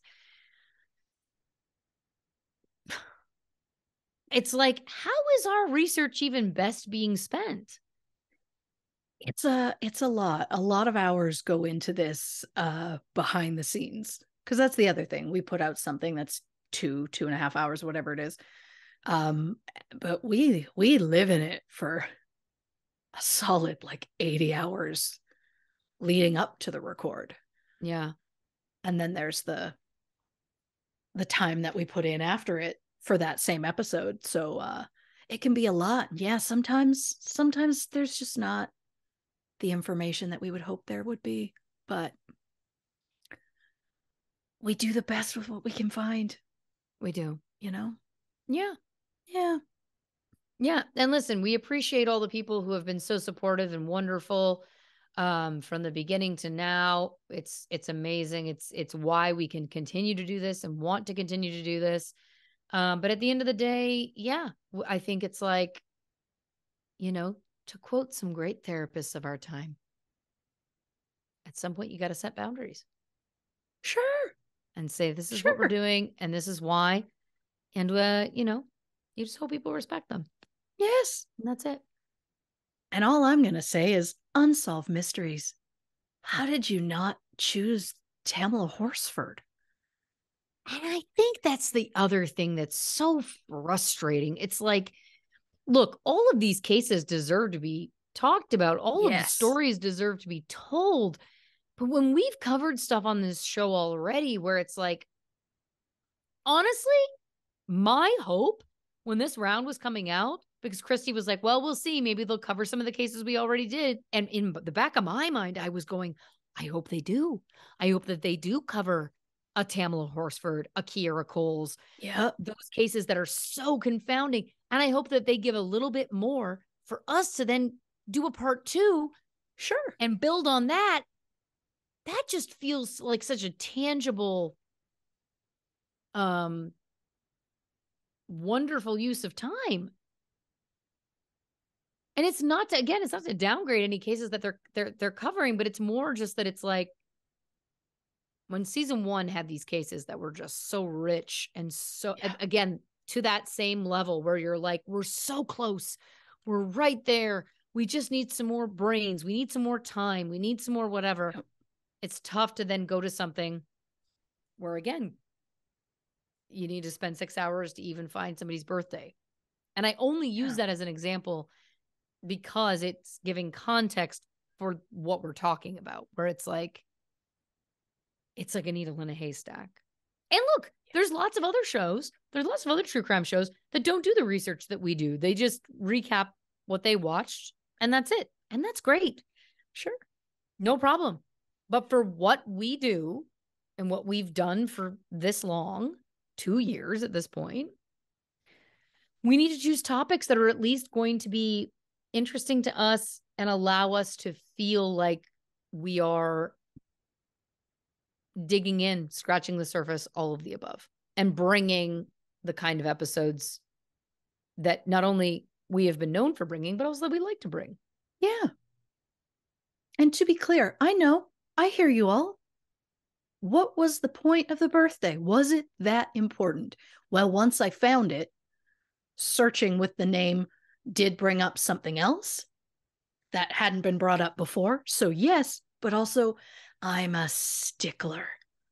I like to be able to, I start off the same way, and that's just, I like to bring as much information as possible. And when I get multiple roadblocks where I can't bring that information, it tears me up inside, But, yeah. And that's the thing, is that it's like, if it's that hard to find that about something, the idea that it would be like, we'll be the ones to crack this one open, it's tough. It's tough. Yeah. But listen, we're doing our best. We're doing our best, and we do appreciate, again, all of you, dear listeners. We appreciate your support. We appreciate those that have listened from the beginning. We appreciate those that have found us now. We appreciate all of you. We appreciate the discourse that happens. What we don't appreciate is anger, is vitriol, is combativeness. And I've said that on this show recently, and people got mad at me for that too. But I stand by it.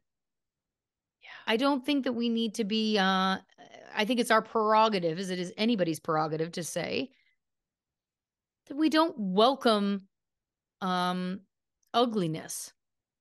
Sure. We welcome discussion. We welcome debate. We don't welcome ugliness. That's never what we've put into the world. And that's not what we do. Yes. But we appreciate all of those who see us. We see you too. And we hope you enjoyed this episode of the show. We hope you enjoy next week's episode of the show. If you haven't already, please give us a follow on the socials, on Instagram, on Facebook, on YouTube at True Crime and Cocktails, on Twitter at Not Detectives, on Patreon, patreon.com/True Crime and Cocktails. And of course, the only place for official True Crime and Cocktails merch is truecrewmerch.com. So check that out as well if you're interested. Christy, do you want to tell the people about next week's episode? Well, I know we just said we weren't gonna we were just talking about Unsolved Mysteries. Don't fear, because we are taking a quick veer off to just Quick break. something a little different. We will get back to Unsolved Mysteries, but on the next True Crime and Cocktails, Drew Peterson. Ooh, what a case. Tune in for that. You're not going to want to miss it. Trust me. I think I know everything about it. I bet dear Christy is going to teach me some things that I don't know, as she always does. Christy, do you want to say goodnight to the people? Good night, Dave Grohl. Hey, good night forever, Chris Evans.